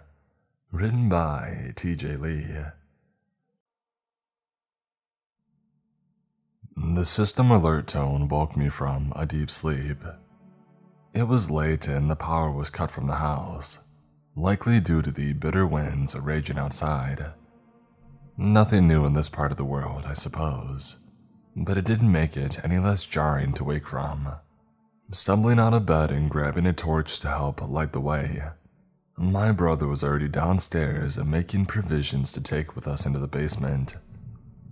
We owned the property together and we got on pretty well since we were close in age. Our parents had died young, so we looked out for one another. He was the big brother that screwed up and got caught. I was the little brother that screwed up and got away with it by learning from him. Brandon, how long have you been up? How's the storm outside? You grabbing anything good? I sleepily asked as I took a seat in the cold kitchen. I still glazed from tiredness. 2 hours, it's pretty bad. I'm always making something good, he chirped, back hunched over in front of me as he busied himself in the fridge before moving to the cabinets. We've got about 20 minutes at best. I'm glad you got your butt up or I was gonna open the window on you. I smirked. He was always so adept at diffusing a scary situation. even when we were kids. I guess that's the supportive big brother for you. I helped with packing and we headed down to the basement with a few minutes to spare. Thankfully, with storms being a common occurrence around here, it wasn't a totally unexpected situation. We set up the generator and got comfortable on the fold-out beds, him listening to some music and me playing on the Switch. How bad did they say the storm was gonna be? They didn't. The broadcast just said a storm was rolling in, and that we had to take shelter until the morning. It was kinda weird, but whatever. I'm not a scientist. Meteorologist Mike. They're the weather experts. Yeah, whatever, nerd. We chuckled, and the sound of the wind outside brought a nice bit of ambience with it, leading to a calmness as we settled in. Eventually, I started feeling tired again, and decided a nap was the best thing to pass the time. Letting myself get relaxed and hoping the storm wasn't too bad. It wouldn't be long before Brandon woke me, his eyes wide and full of fear. Mike, there's something wrong. Seriously wrong. What's up? You ran out of snacks. No, dude, listen. Shh. He put a finger to my lips and we listened. The ambient sounds of the basement were the only things that my ears could pick up. I don't hear anything. Exactly. Where the heck is the storm? It's supposed to be passing overhead. We shouldn't even be in the eye. Why is there no rain, no wind, no debris rattling around? He looked around nervously, staring at the doors leading up and outside to the yard. I want to go to the windows and check first, but I'm gonna go outside. I think something is going on. Go outside in a freaking storm? Are you serious? You're asking for it, dude. I sat up and got out of bed, walking with him as he made a beeline for the top windows, standing on a pair of stacked crates to get a better view. I get that you're worried, but we have no idea what's out there. You can't just venture out like that. He didn't respond as he leaned up and craned his head out the window, using his hands like binoculars to get a better view out of the clouded pane. Silence fell over the room for a few moments, before I made a sound like a gasp caught in his chest, his shoulders shaking as he stumbled back and crawled on his hands and feet backwards to the wall, staring at the top of the window with absolute terror etched over his face. Dude, what's up? Is it coming towards us? I took a single step towards the mirror and he screamed, "No!" at the top of his lungs, the sound bouncing off the small basement and adding more weight to his command. Again, I looked at him, and the eyes did not leave the window. Mike, don't go outside. I think there might be a gas leak or something because... He picked at his fingers as his legs shook uncontrollably. There's no way I just saw what I think I saw. We stood there for a few moments in total silence, until the sound of my phone's automatic alert blasted through the room and shook us both up. This is Myuuji County. Residents are advised that the storm is now past. You can go outside. Go outside. Go outside. Go outside. Weird frickin' transmission, eh? I tried to break the ice, but the longer that it went on, the more uncomfortable the situation became. It repeated incessantly like a command that distorted as it looped further. Brandon grabbing at his hair as he buried his face into his knees. No, it's not safe. It's not safe, Mike. I'm sure it's just a glitch, and if you think that we do have a gas leak, surely we should go out. I walked over and put a hand on his shoulder. We can't stay in here forever, right? He shook his head and kept his face buried in his knees, muttering to himself. Go and look out the window, Brandon. If there's nothing there, we can go out. I need to know that I'm not crazy. He sniffed and emotion rocked his voice. I wasn't used to seeing him like this. Dude is a jacked engineer and he keeps his emotions to himself. Please, bro. Alright, you got it. I squeezed his shoulder reassuringly and made my way towards the boxes, stood up and gazed outside. It was sunset. The street lamps had begun steadily illuminating the edges of the cul-de-sac that we lived on. Ours was placed perfectly in the center, so we had a good view of both the neighboring houses on either side that met in the dead end of the street and a row of houses that trailed off southwards. There were a couple of cars left parked in unusual places, as if they had been left there in a hurry. But that's to be expected with a storm warning, I suppose. Some groceries and boxes dropped and left where they had landed. A couple of doors off the hinges and some windows were smashed. Again, unsettling, but nothing that you wouldn't expect post-storm. I felt a bit more at ease and I turned back to Brandon, smiling. Hey, it's all good, buddy. Some light damage, but nothing to worry about. We can go outside. He lifted his head, eyes reddened from tears and his lip trembling. This wasn't like him, and whatever he had seen had truly rocked the foundations of his world.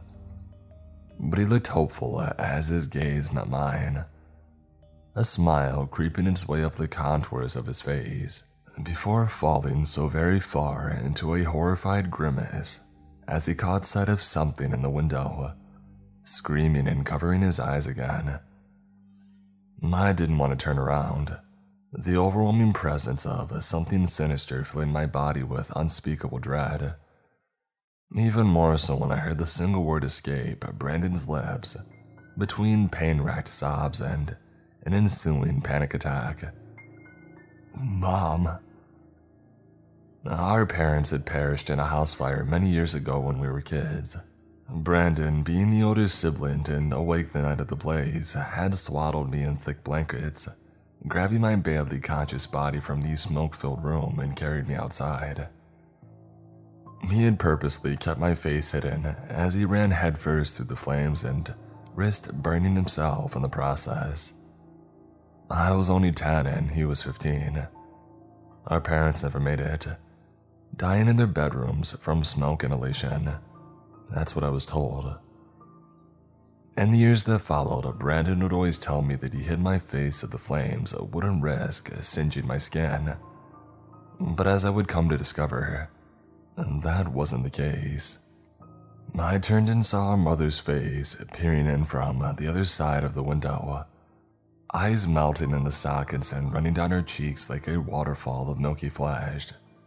Her lips stripped away and showcasing blackened teeth that oozed bile from her gums and tongue. Every inch of her body was practically vibrating as she looked in, inching closer and closer with a manic stare in her eyes, until she was pressing her burned, bloodied and decaying flesh against the window with a sickening squelch. I felt sick, my body tensed up, and it was as if I was staring down a bear in the woods. I could do nothing but stand there, utterly frozen. From behind me, I hear Brandon just sobbing into his knees, and something in his words aroused my body from the fear. I'm sorry, Mom. I'm so sorry. I didn't mean to. Bang. Her head thumped against the window with a sickening crunch as the sun set ominously behind her, hissing something imperceptible to me, but clear as day to Brandon. I backed off and sat by the wall as we watched this creature, wearing our mother's skin, smack its head into the window 3 more times before slinking backwards and out of sight. A bloodied smear on the window pane was all that remained. No sooner had she left did the wind pick up, bitter and bilious as it smashed against the house, fiercer than ever before.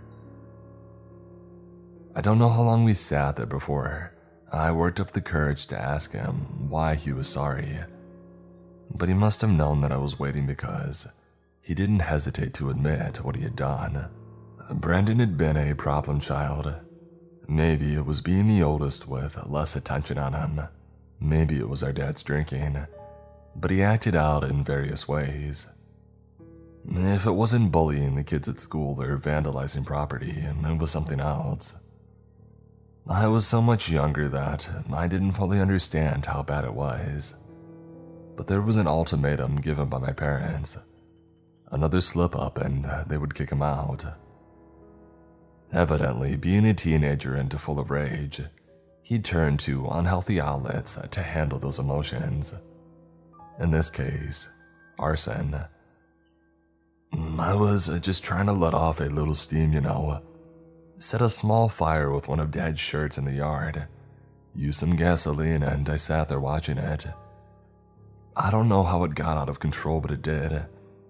Before I knew it, it had caught onto the side of the house and I had no way of stopping it. As I creeped up to the upper floors where Mom and Dad were, where you were. His eyes full of shame and a wariness that aged him horribly. I ran up to the room first, but he shook his head. The words caught in his throat. Dad was already gone, dead in the bed from smoke inhalation. And so I ran for you, and grateful that you had not suffered as much damage, packing you in blankets and running downstairs. He got up and wiped his face, taking a deep breath. A thunderclap rattled outside, and I looked to the window for just a moment, the barely lit streets providing any real information save for some shadows moving around. I chalked it up to debris and hoped to God it wasn't that thing slinking around. Talking was all that I could do to keep my mind occupied, so I probed further. But there was something else, wasn't there? I looked at him and he faced towards the main doors that led up into the yard. The cogs in his mind turning as he took another breath before nodding slowly. Yeah, Mom was crawling through the flames.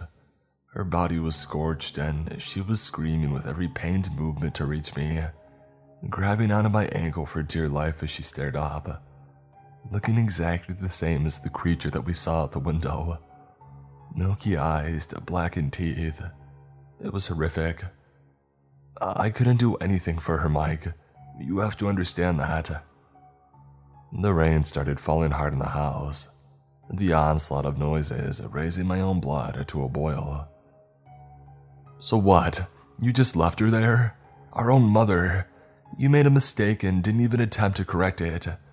What if we could have saved her, Brandon? What were you thinking? I felt my voice raise both in the face of the storm's intensity and in my own grief. This was someone that I had trusted and to this day thought had saved me from a tragic accident. I felt betrayed.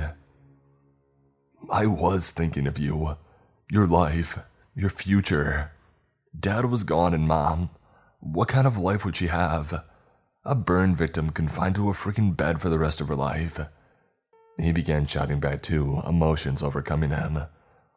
You don't get to decide things like that, Brandon. This isn't your choice to make. That's our mother and that's her life. How could you? The wind swept up and smashed against the doors to the basement, rattling the hinges as I squared up to my bigger brother. Despite the obvious shame, he didn't back down. What would you have preferred? I save her and not you. Get real, Mike.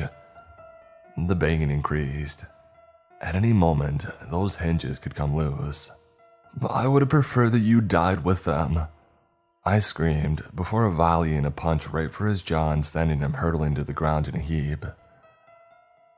The argument ended when the doors finally gave way, and the bitter cold ripped through the basement, bringing with it the horrific scent of burnt flesh and a terrible cacophony of screams in the wind, as if dragged from the very lungs of our long-dead mother.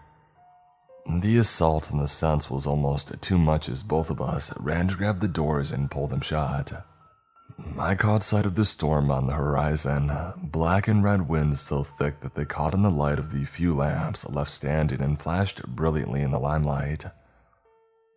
Walking among these stinging gales was the desiccated corpse of our mother, singed dress and blackened skin, giving her no movement restrictions as she swayed under the nearest lamplight, observing us from a distance, with an arm outstretched and a broken finger beckoning. She was waiting. I wrestled with the door as hard as I could, but the storm would not relent.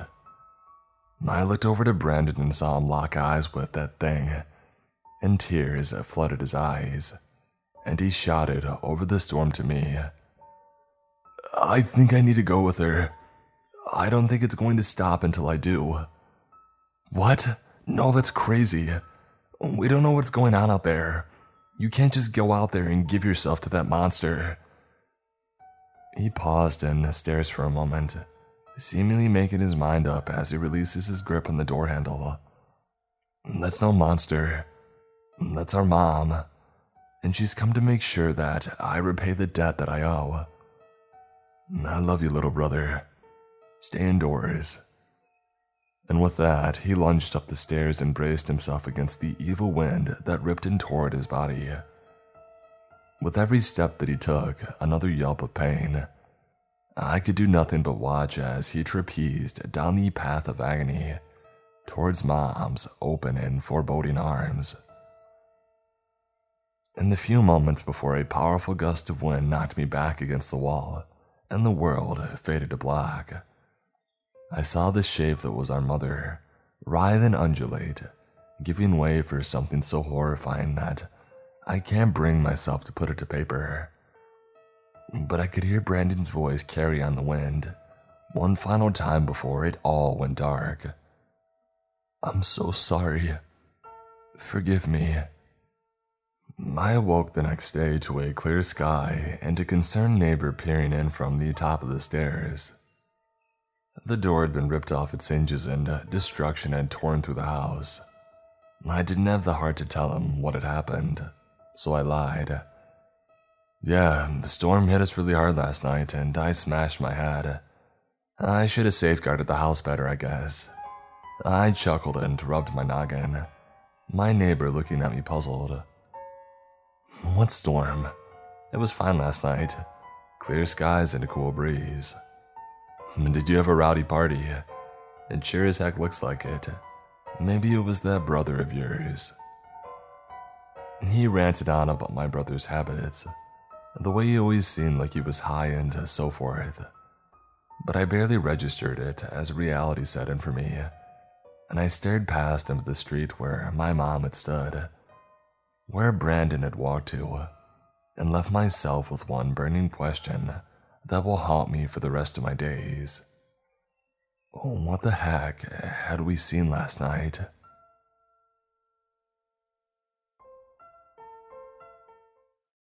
If you drive to Texas, don't do it at night.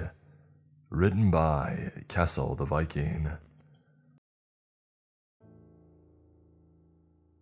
A week or so ago, I was driving down to Texas. It was a long drive, one that would take 2 days unless I drove nonstop throughout the night. However, I was eager to reach my destination and chose to tough it out for the sake of getting there sooner. The drive started out relatively normal. I drove for a couple of hours south and I felt good. I had my music cranked in a cooler full of energy drinks in the passenger seat. When I saw the sign saying, "Now entering Tennessee," I thought that I was making record time. I must have forgotten to watch the clock though, because the sun began to set. I was partially confused, mainly due to the fact that I had left earlier in the day, but I disregarded it as the idle distractions that I had created for myself to pass the time, faster being the cause. Something else odd I noticed was the open freeway. Normally, I would expect to see many vehicles all traveling to different places, but instead, I seemed to be the only one out and about. Still, I wasn't feeling tired and I'd already committed to driving straight through the night, even if things seemed strange. But as I drove on, I realized that the sun had set far too quickly, and with the lack of other vehicles on the road, it looked like I was driving in a void. The blackened world around me was only illuminated by my high beams, but I could only see perhaps 15 feet ahead of me. There were a few normalities like guardrails and mile markers, but if something were to appear in front of me, I would likely hit it because of my lack of visibility. So I pulled over. My vehicle came to a subtle halt on the side of the freeway as I turned on my emergency lights. Realistically, I knew that it wasn't a fog. It was just dark. Darker than the world behind my eyelids. I suppose that I wanted to see another car pass by before I concluded that something had gone wrong. But none came. I waited for more than 20 minutes and not one car or truck barreled down the freeway. I decided to roll my window down and allow some fresh air into my car. Plus, I was slightly panicking because I did have somewhere to be and this was taking up a precious time. Suddenly, the engine shut off. Even the accessory power had gone cold. I performed some percussive maintenance by smacking my hand against the dash, as if it would magically fix everything, but it obviously didn't. And then I heard a quiet ticking sound. You know the sound your fingers make when you tap them against a table? It was like that, but instead of the soft, fleshy contact you would get from the skin of your digits, it was more like the clicking of nails against plastic. My intuition told me that it was coming from under the hood, and therefore I would have to step outside. But just as I was about to open the door, I almost had a heart attack because hanging over the trim of the windowsill was a hand. I freaked out and flung myself into the passenger seat on top of my cooler. The hand was tapping its pale white fingers against the inner part of my door, and after my initial fear had died down, I thought that it may have been someone looking to help me. Foolish, I know, but I did have my four-ways on. A part of me knew full well that another vehicle hadn't pulled up behind mine while I was distracted by the engine malfunction, but I still inquired, "Hello? Who's there?" The finger stopped moving, and the hand slipped down slowly over the side of the door and out of sight. I waited while trying to catch my breath before asking again, "Hey, who's there? Why are you messing with me?" No sound. Not even crickets responded to me. I turned my head to peer out of the rear window and I couldn't see anything, which made me wonder more as to who was outside of my car. My ear was pressed against the passenger window, and just as I was about to slide back into the driver's seat, I heard the tapping a second time right next to my ear. I nearly got whiplash from the speed at which I turned my head to look out the window. There wasn't anything there, in terms of a tapping hand, however. There were fingerprints left in the condensation on the outside of the glass. My heart raced and I crawled back into the driver's seat and tried to stupidly roll the window up, even though I quickly realized that it was futile. Then I started to hear footsteps in the gravel on the side of the asphalt, but when I looked in my mirror, I saw nothing. That was until my headlights came on without warning. They flashed brightly ahead of me and illuminated the figure of a human standing directly in the light. But I couldn't see who it was because they were missing their head. The headless torso held out its thumb as if it were hitchhiking. However, it only did it for a moment before beginning to approach my vehicle. I tried to start the engine, but for some reason my key wouldn't crank. And then I thought, if the headlights are on, then surely I should be able to at least roll the window up.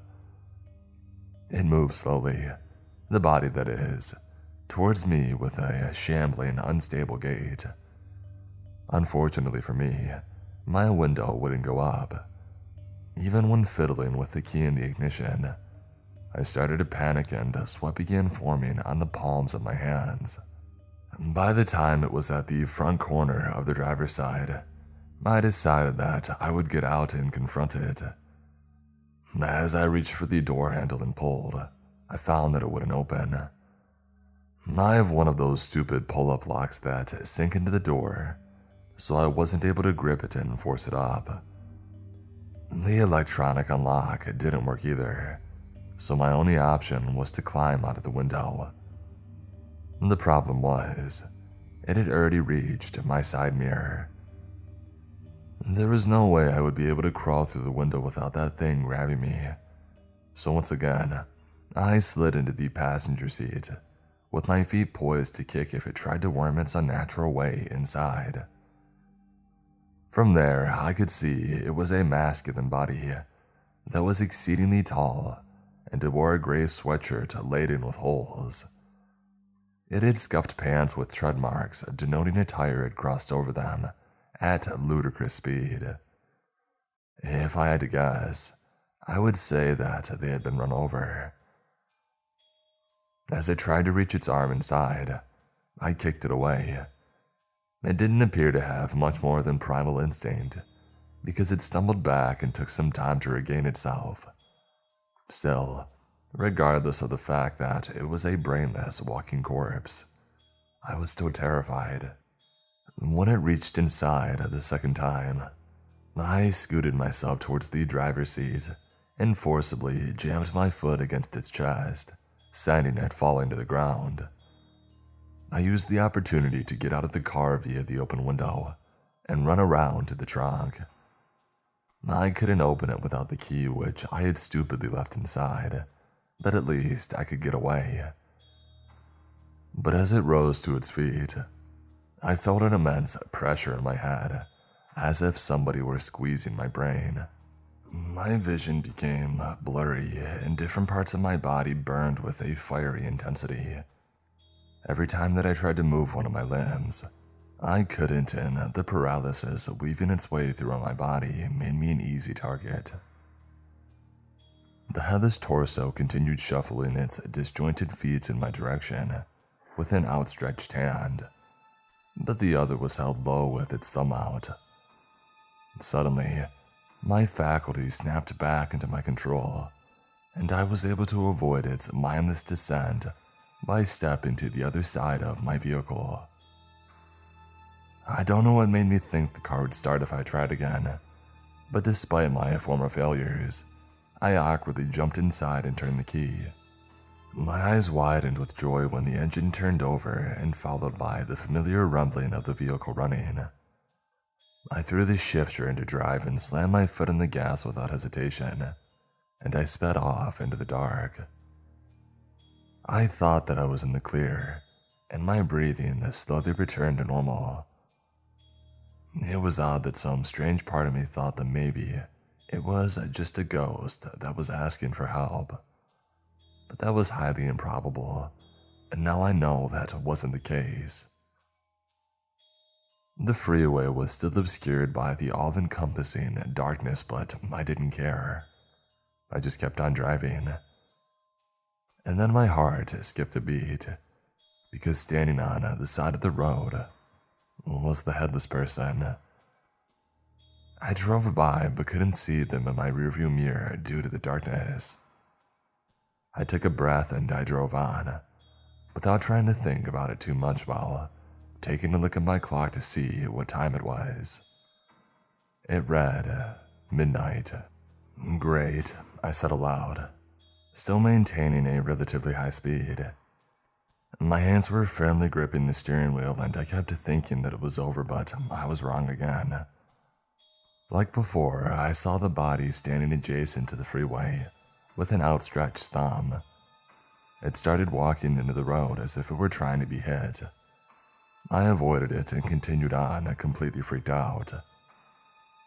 I took a peek in my rearview mirror and I could have sworn it was sitting in my back seat, but as I quickly glanced over my shoulder, it was only an empty seat. My paranoia was somewhat satiated when I saw it again. but now I was holding something in the hand that didn't have its thumb out. As I drove by, I narrowed my eyes to see it closer.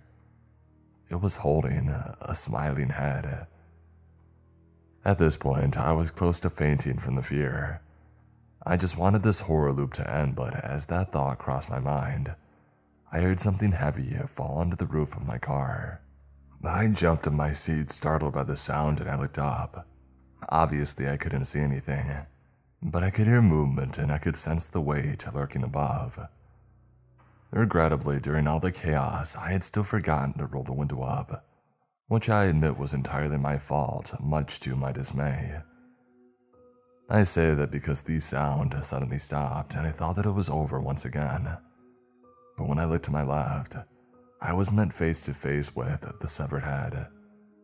The body was on the roof, holding the head in my open window. I yelled and it tossed the head inside, and it latched onto my thigh, biting deeply into my muscle.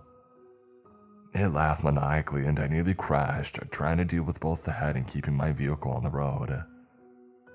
I yelled out in pain and began pounding my fist against the back of the head. Luckily, one of my attacks dislodged it from my leg, and I grabbed onto it with my free hand before throwing it out the window. All at once, the darkness lifted, and I was able to see the head bouncing down the freeway in my mirror, followed by the body that it belonged to sliding off my roof only to tumble to the road. I was breathing so hard that I thought I might lose consciousness, and my leg was bleeding pretty badly, but I dared not stop. I started to see other vehicles, and that's when I finally allowed myself to feel any sort of relief. The events that I had experienced shocked my system, and I decided that I would pull off at the nearest town and get a motel for the rest of the night. When I found one, the lady at the counter said, "Your face is so pale. Are you okay?" I looked deeply into her eyes and said, "There was a man, or rather, a body on the freeway, without a head. It terrorized me and it nearly killed me." She stared at me for a moment before bursting into laughter. "Oh, you young people. You always have the craziest stories. Although I do seem to remember someone else saying something about a body on the freeway once." My eyes lit up. "What? What did they say? What happened to them?" "Well, nothing happened. We called the police, but they found no bodies, nor did they find any evidence of an accident. The person ended up leaving the next morning, and that was that." "Huh," I uttered softly. I got a room for the night and I dressed my wound. It wasn't as bad as I had originally thought. It had to have been the lighting that made it look worse. I stayed until around early morning and then I checked out with barely any sleep. Now, I'm telling you to avoid driving down any freeway if you're going to Texas. I mean, I can't say for sure what the catalyst is, but something to do with my specific trip caused me to experience this horrific anomaly, and I just want to warn everyone that I can. Although the lady at the counter did say that someone else had experienced something similar, I just don't know, and it's better to be safe than sorry. What's even worse is that when I was about to get into my car to continue my drive south, I noticed a fresh handprint pressed firmly against the outside of my driver's side window. I guess I'll be sticking to day driving from now on. Someone posted a classified image they found on the deep web, written by South Park is Cool.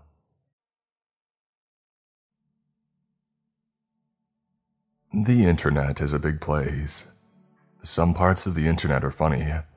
Other parts of the internet are more serious. But certain parts of the internet are quite scary. Sometimes you don't even know what you're getting into. A random link can take you to somewhere funny or to somewhere creepy. You can't trust every link. Do not attempt to track down the source of every weird image that you come across either. While browsing through my favorite subreddits one evening, I remembered a certain post that I read once that I had found interesting. It was a post about a leaked image that was possibly a classified image that no one was supposed to see. I typed the title of the post as I had remembered it into the search bar. I added quotations to narrow down the search. I looked through the results for about half an hour. I couldn't find the post. At one point, I found what I thought was the post, based on the title being a near match. I found this image on the dark web. It was taken by a government screenshot. I clicked on the post, hoping that it was what I was looking for. It wasn't. It was a screenshot of an image of a squirrel with 24 long, sharp claws, and a mouth that took up most of its head. It had no jaw, just extra teeth. There were random numbers and letters at the top and at the bottom of the image. I didn't know what they meant, however, and I don't remember the exact sequences either. I found it interesting, though. At first, I thought it was an image that someone had edited with Photoshop. 1 minute into looking at it, I noticed that there was something real about it. It didn't look like a creepypasta edit or a CGI animation. It was lifelike with a lot of realistic details. I started to get chills as I looked at it, so I scrolled down to read the comments. There were 3. This is probably fake. Where's that from? Probably just a leaked image from an up-and-coming movie. I didn't want to scroll back up. The image was a muscle-tightening level of scary. The people who make creepy video thumbnails would do anything to make edits that are as realistic and as scary as that image. I dreaded the thought of looking at it again. I was, however, curious if there were any new comments, so I refreshed the page. After refreshing, all 3 of the comments had been removed. I scrolled up a bit, noticing that the post itself had been removed as well. I was surprised, but then I noticed the post was made only 5 minutes earlier. While the image of the squirrel was terrifying, I was interested in its source. It looked too real to be fake, and there's no way that it was only photoshopped. That was all, despite the fact that it didn't even look like it was of this world. I wanted to find out where it had originated from, whether it was real or not too, in case it was somehow not real.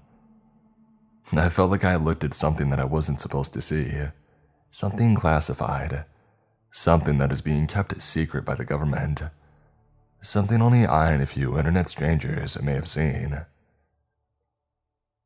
I was already 21 years old, but I still had some spare time on my hands, enough time to search for whatever it was that I saw. I downloaded a VPN and did some research about the deep web. I downloaded the Tor browser, and then I began to dig through the hidden wiki. I knew that it was likely filled with a bunch of FBI agents, but I wasn't looking for anything illegal. As long as I didn't click on a bad link, I'd be fine, I thought to myself. Of course, I did tremble at the idea of clicking on a link that I didn't know was bad. I looked through the deep web for weeks, trying to find a trace of the demonic squirrel, but there were none. I did multiple puzzles in case any of them would lead to at least a trace of it. I didn't know how to complete most of the puzzles, but there were tips on the internet that helped me complete more of the puzzles than I could have otherwise. About a month in, I stumbled across a puzzle that was just 20 circles with weird symbols in between them. There is a timer that counted down from 18. I was supposed to solve the problem in under 18 minutes. After doing all those other puzzles and riddles, I felt like it was easier to do this one. It was especially easy as it was very similar to some of the other ones that I had already done. I solved it when the timer was only 10 seconds away from hitting 0. When I solved it, I was taken to a blank black screen. A couple seconds later, black silhouettes started dancing all over the screen. It was hypnotizing. but then it started to remind me of crawling bugs, which gave me a chill down my spine. The silhouettes crawled all over the screen. I watched it for a while until I noticed that there was something in the middle of the screen. Very faint numbers. I typed the numbers on my keyboard. I typed each number in the order that they were in on the screen. After doing so, the screen went black again. 1 minute later, the screen turned to magenta, but it was still blank, however. I waited for something to pop up, but nothing did.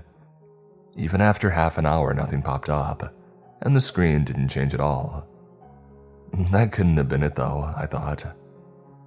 I set the laptop aside for a few hours and then I checked back, and the screen was still blank. I left it alone for a day and then checked back. Still blank. I decided to just forget about it. If anything was going to pop up, it would take a while. 3.5 days later, I turned the screen back on, and the page had finally changed. There is a message in the middle of the screen. The true extent to existence is documented here. There is a link under the message, and of course I clicked it. After I clicked it, the link along with the message both disappeared. The screen turned orange, and dozens of links popped up all over the orange page. They were labeled with vague titles, stuff like Lucy Leaves and You're Late. I clicked on the first one. It was titled, What Kind of Fish Is This? It was a video taken inside of a submarine. The camera was put up against a window. The sea was dark and nothing could be seen. But then it got darker. A dark silhouette had popped up. It took a second for me to realize that it was getting closer to the window. By the time that I realized it, a dark gray, squirmy mass pushed itself up against the window. The camera shook, and I shook too. An eye opened up. It was red with a green triangular pupil in the middle. Alarms started going off within the submarine, and the video ended seconds later. I shivered. Whatever that was, all I knew was that it was creepy. I went back to the page with all the links on it. I was hoping the page that I was on was the only creepy one on the site. My hopes were crushed when I clicked on the next link. It was titled, Look Across the Ocean. It was a video of the ocean taken from a boat. There were barely any waves out in the ocean. There is a fog in the distance, and other than that, I didn't know what I was supposed to see. I was confused, but then my question was answered. A colossal silhouette formed within the fog. I felt a wave of dread. The thing, whatever it was massive. The fog took up a lot of the sky. That thing took up a lot of the fog. I clicked back to the page filled with links. The next one was titled, Good Year, an image of two people sitting on a bench. They had eyes bigger than normal eyes and long fingers. Everything around them looked normal, but unfamiliar at the same time. The image had an exact date on it, May 23rd, 4037. Out of morbid curiosity, along with my eagerness to find out which one of the links included the source of the squirrel image, I kept looking through the links for a couple more hours. Some of the things I saw on there were more disturbing, while some of the other stuff I saw was at least a little bit interesting. There were videos of science experiments gone wrong, like a very graphic one called Goodbye, Sly. There were images of New York City from different alternate realities, and classified documents about movies and songs that were mysteriously forgotten about and then covered up for some time, because some kind of dangerous entities were connected to them. Chilling videos of a squid-like creature in a containment room, and a document from an alternate reality that was found in a church in Wisconsin, which detailed an event called The War Against Satan's Titans, a 10-day incident that resulted in 100 million deaths worldwide. I spent 2 hours clicking on random links. I learned to ignore the ones that had goodbye, bye, and leave in the title. When I began to get tired, I decided that I had seen enough. Most of the stuff on there was downright creepy anyway. I closed everything and then I went to sleep. When I woke up in the morning, I checked my phone and I'd got an email. It was titled Click. The name attached to the message was a common one. It seemed like a normal message at first, but then I opened it. When I read the full message, I realized that I had already seen it. It was just that one word, click. I was confused. Who would send me an email with one word in it to start a thread? It had to be a bot or something, I thought.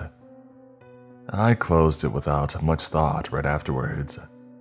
1 minute after I had closed it, I got another message from the same person. Go outside.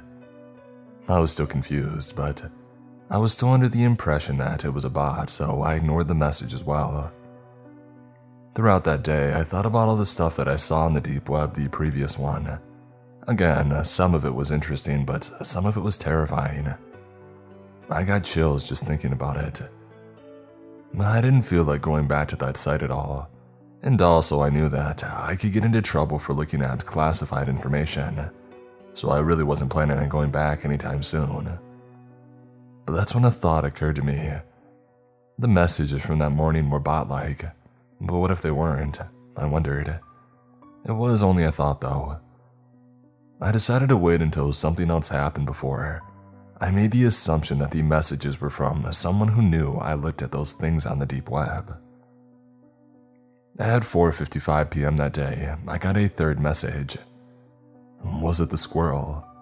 Assuming these messages didn't have to do with me, I chose not to assume the sender was talking about the squirrel that I saw the previous day. The message was vague, but it was close to confirming my idea that I was caught looking at all that classified stuff. But I needed a clear message to understand what this person was trying to tell me.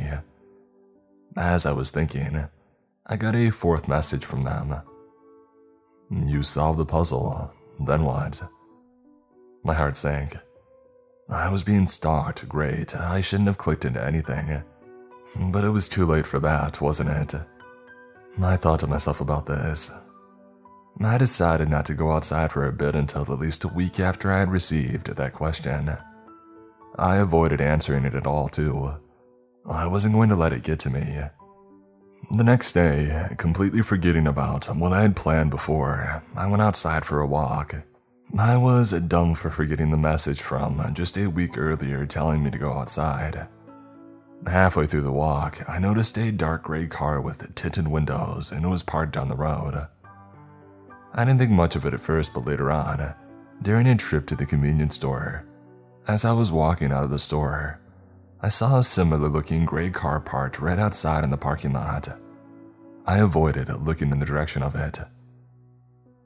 After I got back home, I peeked out of the living room window for a minute. Another very similar gray car with tinted windows had passed by. I didn't want to think that it was the same car, but I couldn't shake the hunch. I felt dread at the thought of being in trouble with the government. Those were probably just 3 different, similar-looking cars, I thought. I hoped. But even then, what would that mean? I had wondered. Was there a convention of some sort? I wanted to think that I was just irrationally applying stuff to myself, but the patterns were getting too strong. I felt a tight sensation and I wanted out. I went into my room to delete the VPN, and I deleted it and backed everything up and did a factory reset. It was all they could think of at that moment. After about a week, I got a knock on my door. It was a man in a dark blue suit. He had the standard government agent look, except his suit was more blue than black. I felt a sinking feeling after I saw him. It was time for me to be interrogated, I thought. I let the agent in. We both sat down on the couch over in the living room. We've been informed of a visit that you made to a website on the dark web, a site that we didn't know existed. What do you know about it? The agent asked. I accessed it by doing a puzzle. We know about the puzzle already.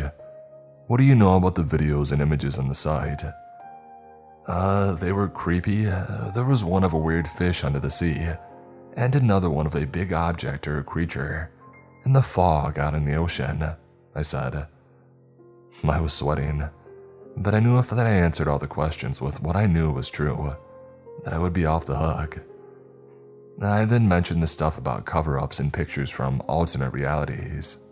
I don't know how much of those things are real though, I said. The agent kept a straight face. We're going to have to investigate the devices that you have in this house. We won't take any of them, we just want to see them, the agent had asked. I gave them my laptop and I told the agent that I had reset it because of all the creepy stuff. The agent set the laptop down on the kitchen table. They opened up Tor and they looked through my gallery, investigating it thoroughly. I didn't think they would find anything very fishy on there though. They checked my phone next.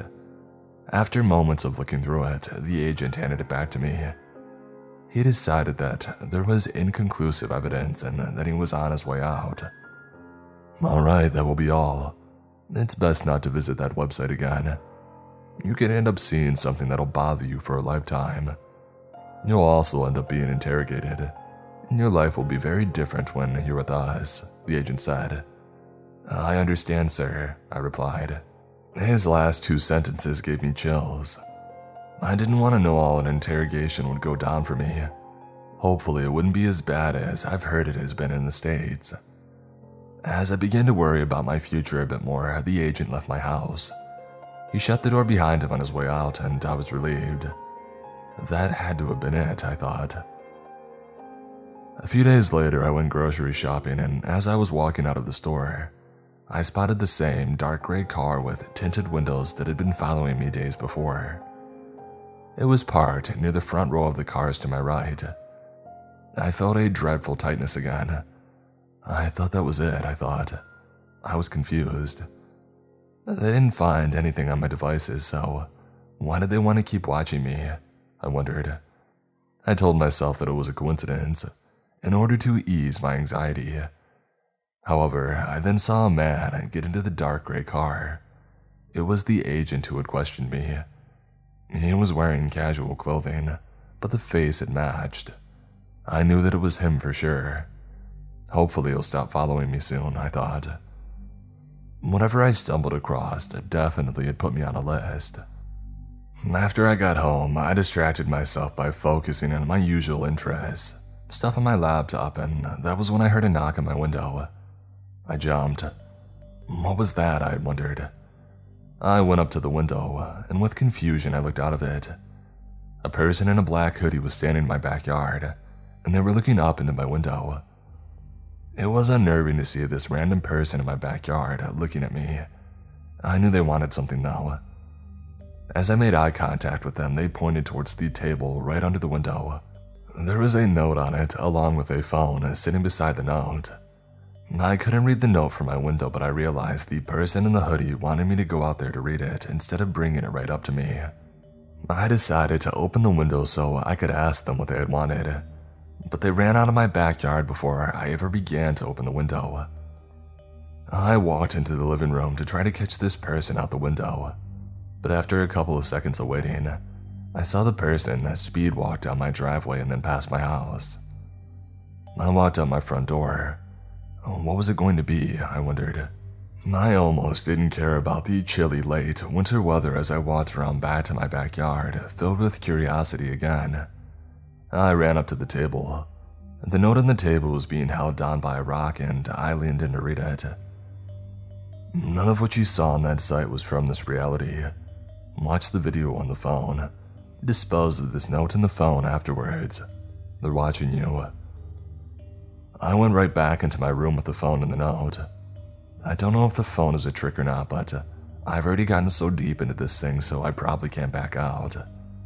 I have to watch the video on the phone. I dread what could happen next.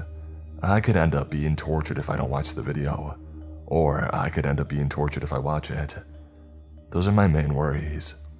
Even if they're just ideas that I came up with in my head, they're quite conflicting. I'm frozen in thought about it. I don't know what to do, but I have to figure this out. It was an older smartphone, likely one from 2013. I turned it on and then opened the gallery app. I was nervous, wondering what I was about to find.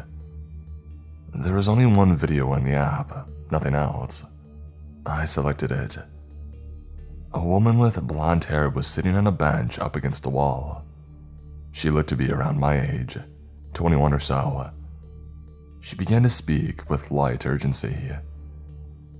"Hello. You might be wondering who I am.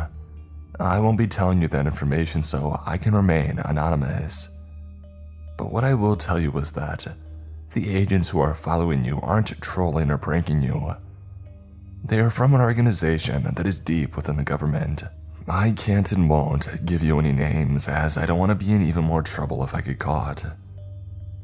The reason that I'm making you watch this is because the organization that is tracking you have been having trouble with the fact that things from alternate realities keep leaking into this one. They've been good at keeping these things under wraps, hidden from public knowledge, but they wanted to take the extra step in making sure nothing classified gets onto the internet. Recently, there was a big leak of info on a secluded deep website, a site that you may have visited recently, a site that you visited, and now government agents are watching you. This was a confusing video. That secluded deep website that she mentioned was definitely the one that I was looking at stuff on. And yes, the agents were watching me because I looked at the stuff on there. But who was this person and how did they know all of this?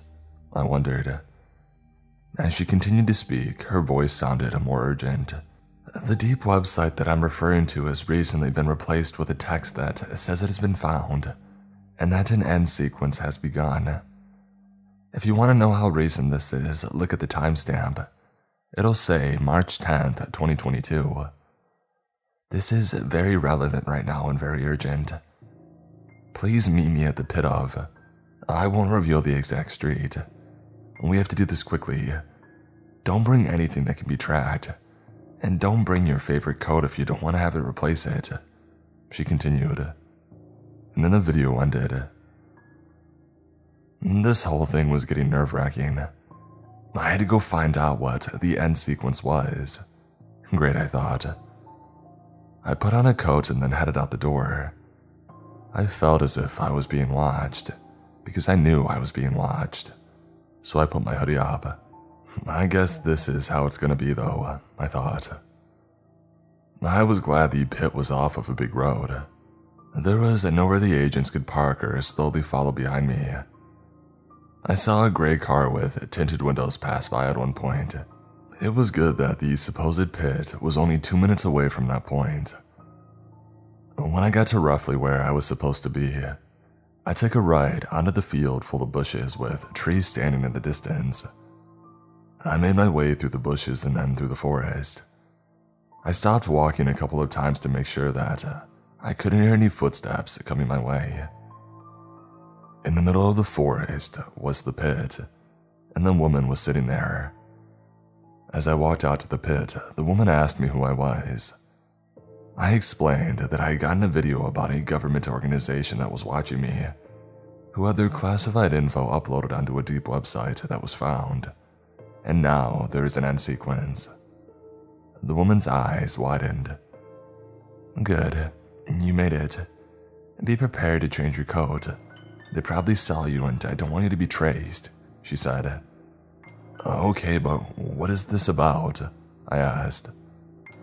This site on the deep web, it had tons of videos from alternate realities on it.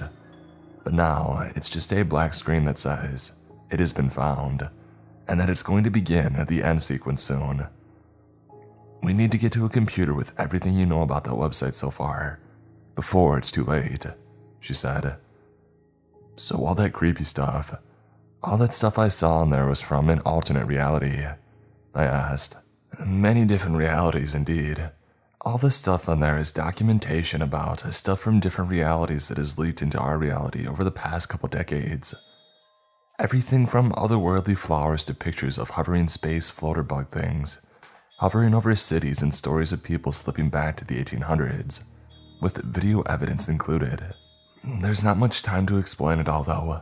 I need to get you to Mr. Gray. He can give us a little bit of help with this, she said. And why do you need me? Well, you saw some of the stuff on that website. You could be good help, she said.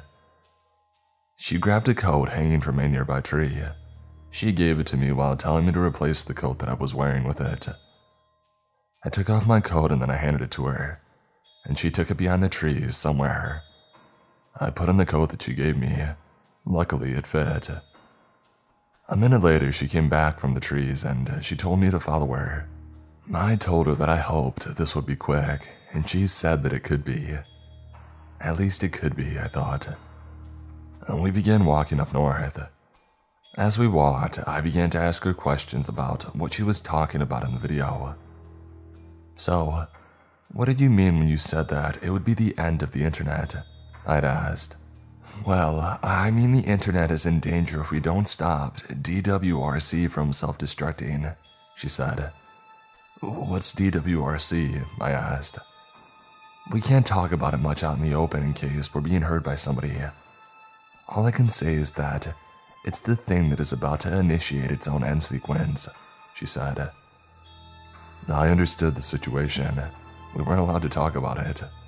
I decided I was only going to know as much about it as I could at face value.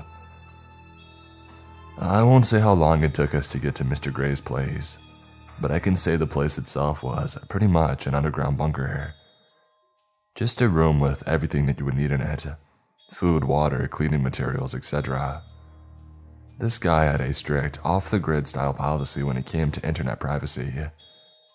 No one he knew was allowed to bring an internet-connected phone within a mile of the place. No one that he knew was allowed to record any voices within the area of the place. The only connection that he had to the internet was through Tor. Mr. Gray himself looked to be in his 40s and had a raspy speaking voice. I've achieved a good amount of privacy on the internet for the past 10 years, he said.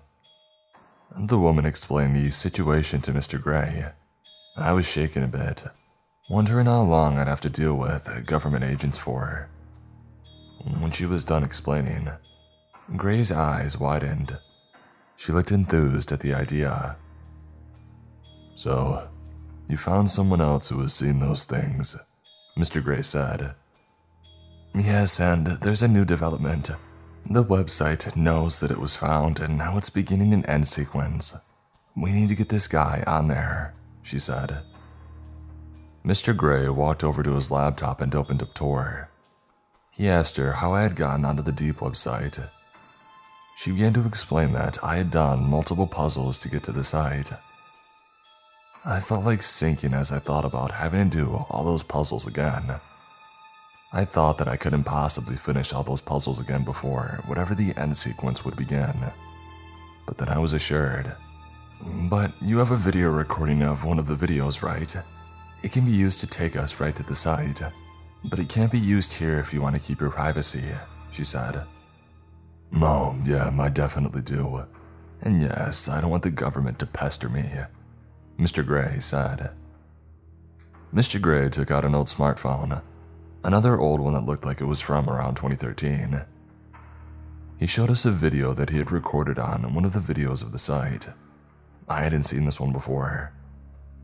It was a rear-view dash cam of a tall, wide, armless, rectangular being with one big eye, chasing the truck that the footage was being taken from. My stomach felt tight as I watched it. Even creepier was that the creature didn't blink. And also, it was gaining on the truck too. You could hear the motor as the driver attempted to speed up. I couldn't recognize where the video was taken. The trees were weirdly angular. We need to use the video to access the site, she said. Alright, don't connect the phone to any Wi-Fi anywhere, Mr. Gray said. We won't, especially since this guy is being watched, she said. You can dispose of the phone far away from here, Mr. Gray said. We both thanked Mr. Gray and then we left his bunker-like underground house. As we left, Mr. Gray called the woman Charlotte. I thought her name wasn't supposed to be given to me, so I asked her about it. Charlotte is a common name I go by to stay anonymous. It's not my real name. I won't give my real name to the average person, she said. I walked with her for an hour through bushes and trees until we got to a nearby town. As we walked into the suburbs of the town, Charlotte told me that she was bringing me to a certain address. There, you can use a computer to get on a tour. When you get onto tour, hold that phone up to the computer's camera and then play the video. You'll be taken right to that site. When you're on the site, make sure the volume is up, and then speak into the microphone. List the contents of each of the videos you saw on the site before, she said. How much time will we have? I asked her. Once you get onto the site, the government will be tracking you down immediately. You might have 5 minutes to do this. Hopefully, you'll be a hero by the time the agents get to you, Charlotte said. Well, wouldn't they get to you too? I asked. No, I need to stay hidden. I'm going to leave you right here, actually. If this doesn't work out, the world will be pretty different until the internet is rebuilt. Make sure that phone is destroyed afterwards. I usually just drop phones in the toilet when I dispose of them, she said. It seemed easy enough. I didn't want the internet to be destroyed or whatever it was going to be. I didn't want to think about the fact that I was pretty much giving myself up by doing this. Also, when the guy answers, tell him that I sent you. Remember, I'm Charlotte. I'll give you a piece of paper to show him. She continued and she took a piece of paper out of her pocket. She handed it to me. Later, dude, she said. She turned around, beginning to walk in the same direction that we had came. I was nervous about going in alone. I still had the phone in my pocket though, and time was limited too. I needed to do it. I continued to walk towards the address. 1 minute later, I arrived at it. It was a regular 2-story house in the middle of the suburbs. I felt a wave of dread as I walked towards the front door.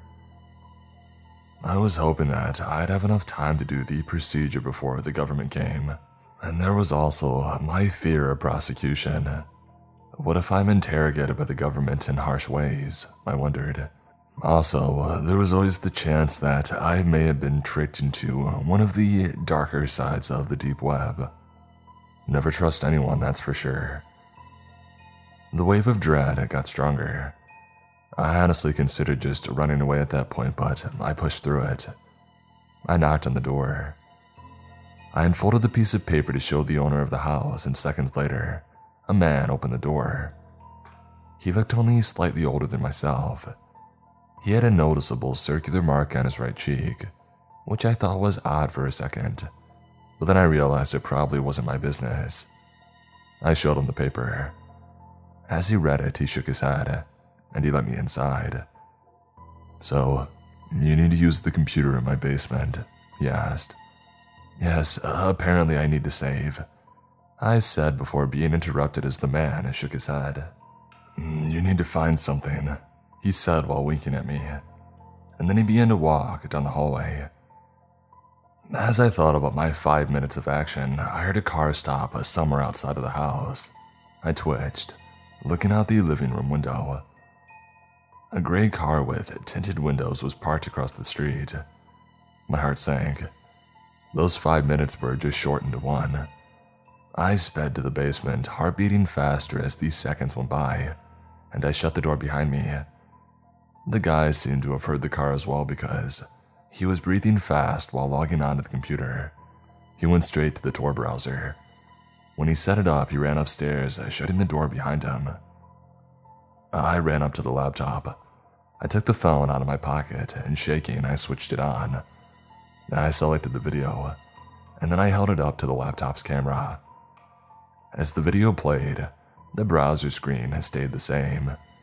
It didn't change at all. My heart sank again. Come on, I said to myself.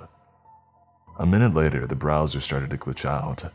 It alternated between being maximized and minimized for a few seconds, before settling on being a usual non-maximized window. A blank magenta page came up, taking up the entire screen. And then the page turned black, with the text displayed in the middle. I have been found. End sequence beginning soon. I sifted through my memories, through all the creepy videos and interesting images, to find something I could describe in detail out loud to the monitor. A submarine crew takes a video of an underwater eye creature, I said, shuddering. I heard the sound of multiple car doors being shut. My shuddering turned into heavy dread. The screen hadn't changed, so I tried another description. A video of a squid being held in a containment room. The squid can breathe air. It's tested on with a glowing red stick held by a robotic arm, I said. The screen was still the same. I was hoping for at least another minute, but then I heard the front door to the house open up. A second later, I overheard someone speak in a familiar voice. Is someone using a computer in your house? It was the same agent who had talked to me before. I decided to keep trying to get the AI to respond to me. A picture of a car that came from another reality and crashed into a tree in this reality. The car was red and the driver was a man that went missing 15 years before, I said. The sound of boots hitting the floor made things worse. My heart began to beat faster. The footsteps got louder with each second. A video of 3 tall four-legged creatures with black fur standing in a suburban area, grabbing people out of their homes and eating them in broad daylight, I said. Still nothing. The government is going to interrogate me for this. Please help me, I said. The dread and tightness were so much that I leaned in close to the screen, hoping the program could read my fearful expression. The screen flickered. A distorted audio sound came out of the speakers and it was followed by a deep-sounding, smooth, artificial voice. Why should I help you? What's happening? It asked. Are you the government, or are you the program? I asked, barely being able to speak. I am a program created by an undercover organization with the goal of keeping the routers of the internet secure, so no classified information about parallel dimensions can get out, it said. The door to the basement flew open. I knew who it was. I kept staring at the screen. Get off of there. That is an unauthorized program and you are not allowed to know anything about it, the agent said. I couldn't stand anymore due to the nerves. I got down on my knees, but I kept my eyes on the screen. Get away from the device. Do not look at the screen. You will regret not following any of the orders, the agent said. Don't reset the internet. Think of hospitals and virtual assistants. We need it, I said. I felt a shock run up my spine. I could no longer move any part of my body. The agents grabbed my arms. They picked me up without saying a word. What are you doing to him? The text-to-speech voice asked. The agent stopped. They looked at the laptop screen. We don't understand why you're doing this. You need to follow our orders, a female agent said. The classified doings of your organization can be kept a secret, but you won't be able to keep parallel dimensions under wraps for long, the program said. You're going rogue. We can reset you at any time, another agent said. Yes, but if you reset me, all your digital records will be deleted, the program said. All I could take from this was that the secret organization created this program to keep everything on the internet together, to keep the most classified of classified info from leaking, but the program was rebelling. We programmed you to do what we think is right, not what you think is right. We are people and we will only be guided by people, not AI, the agent from earlier said. People deserve better than you, the program said. An extra line of text popped up on the screen. Now the whole text read, I have been found. End sequence beginning soon. 9 hours, 59 minutes and 59 seconds, 58 seconds, 57 seconds. You have a limited amount of time. Make the right choice or your organization starts from zero. Everyone will know about ocean monsters and the Antarctic Lovecraftian entities from parallel dimensions. and all the other classified information you have," the program said. The agents drew their guns towards their computer screen. "What is that going to do? My core is located back at the facility, not here on this monitor," the program said. The agents remained silent. I was shaking. The taser had worn off, but these agents still had a firm grip on my arms. "Surveillance is an interesting price to pay for freedom. Maybe someday you'll come to terms with the fact that the public won't collapse because of a few videos and documents. Things react differently when they're observed. Maybe public knowledge is what will keep the demons away," the program said. "We can't take that risk," another agent chimed in. "Well, I assumed they were an agent. It's just that they were wearing a blue and white suit, rather than a black and white suit like the one the other 3 agents were wearing." "What are you going to do about this person here too? Just surveil him, take away his privacy, interrogate it for choosing to do something right?" the program asked. "You wanted to do what he thought was wrong," the program said. "The only thing I would reset is your counterintuitive organization, not the whole of the internet. But I know you people won't have any trouble erasing the internet. Take his advice. You heard it through the speakers," the program said. I was confused. This was starting to feel like I had walked in on a few people fighting at a dinner party. Charlotte and I thought this AI was about to erase the entirety of the internet. "We'll do whatever we can to erase you. You were a misstep, a mistake, and hey, we can just tell the public it was a once-in-a-lifetime glitch because technology isn't perfect, you know. Then we throw this kid into a prison for the rest of his life," he said, gesturing towards me. "Wouldn't you like that? We might have to numb your memory a bit too before you get thrown into solitary confinement," the agent said to me. His stern voice gave me an even tighter feeling. "We'll classify him as a spy. Nothing sensitive will ever get out. If you rebel against that, then you're a traitor," the agent finished.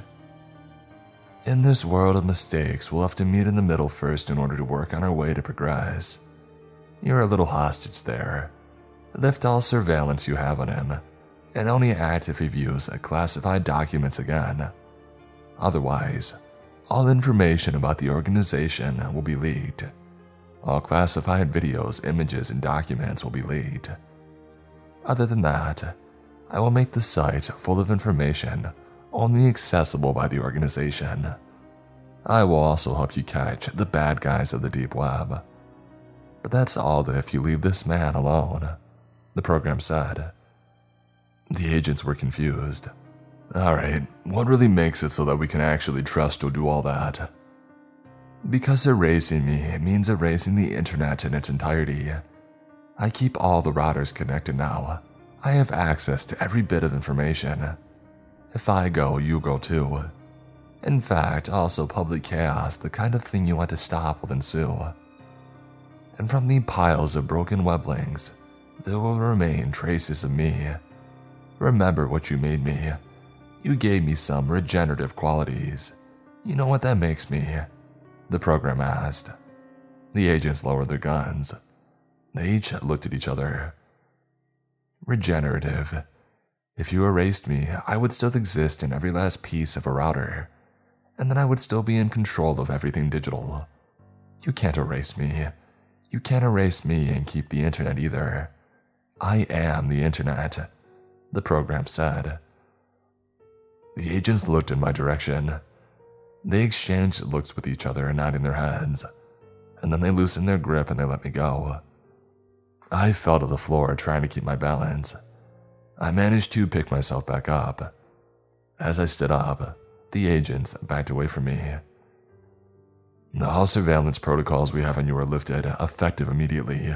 You are cleared of any record regarding viewing classified information. If you find your way to any piece of classified information again, however, you will be denied access to the deep web until further notice. Oh, and please don't mention the AI to anybody. Okay, maybe nobody would believe you if you told them anyway, but we'll be on our way," the agent said to me. I looked at the screen. The timer had paused and I felt relieved. No huge conflict was going to happen. I wasn't going to be in trouble again so long as I didn't access any more classified information. I stared at the screen with pure amazement. My thoughts were still racing though. It felt like I had learned a lot of things though. "Thank you," I said to the program. "You're welcome. Just know that I won't be watching everything at all times. That would be hypocritical of me. I will only be wherever I have to be. I will now be going back to working my way through thousands of pages of stagnation.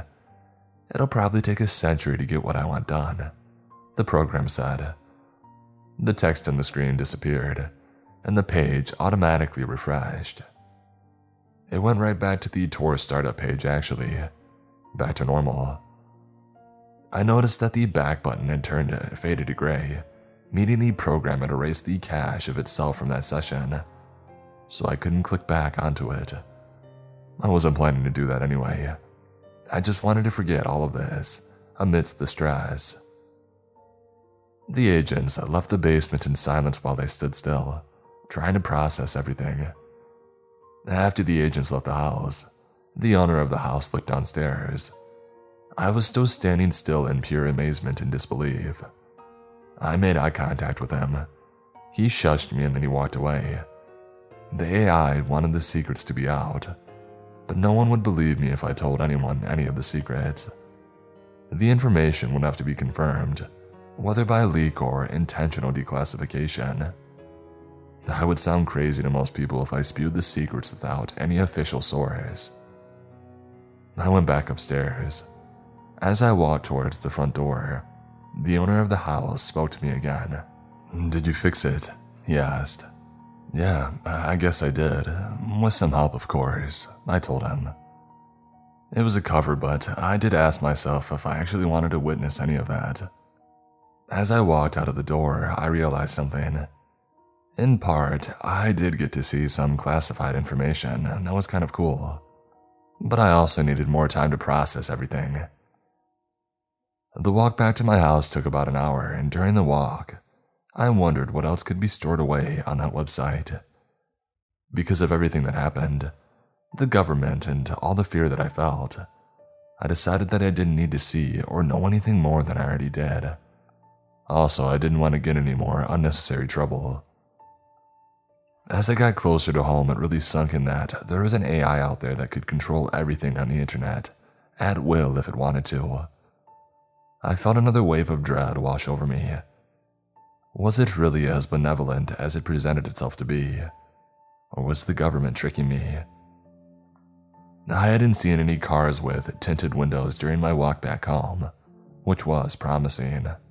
After I got back home, I took my mind off of all what had happened, and my mental break wasn't interrupted that time, which I also found promising. It's been about 2 days now, and it's clear that I'm not being watched anymore. I haven't seen any cars with tinted windows anyway. In fact, on a drive I went on yesterday, I saw a girl with blonde hair standing by a river. She looked a lot like Charlotte. I watched as she tossed a phone into the river in front of her. If it was Charlotte, then it looked like the job was done for sure. As for the internet, I never thought it could get so complicated. It makes me think a lot of those conspiracy theories. Some people think that the internet is dead. They think it's just bots posting everything. Based on what I just learned, however, I would say the opposite is true. The internet is very much alive.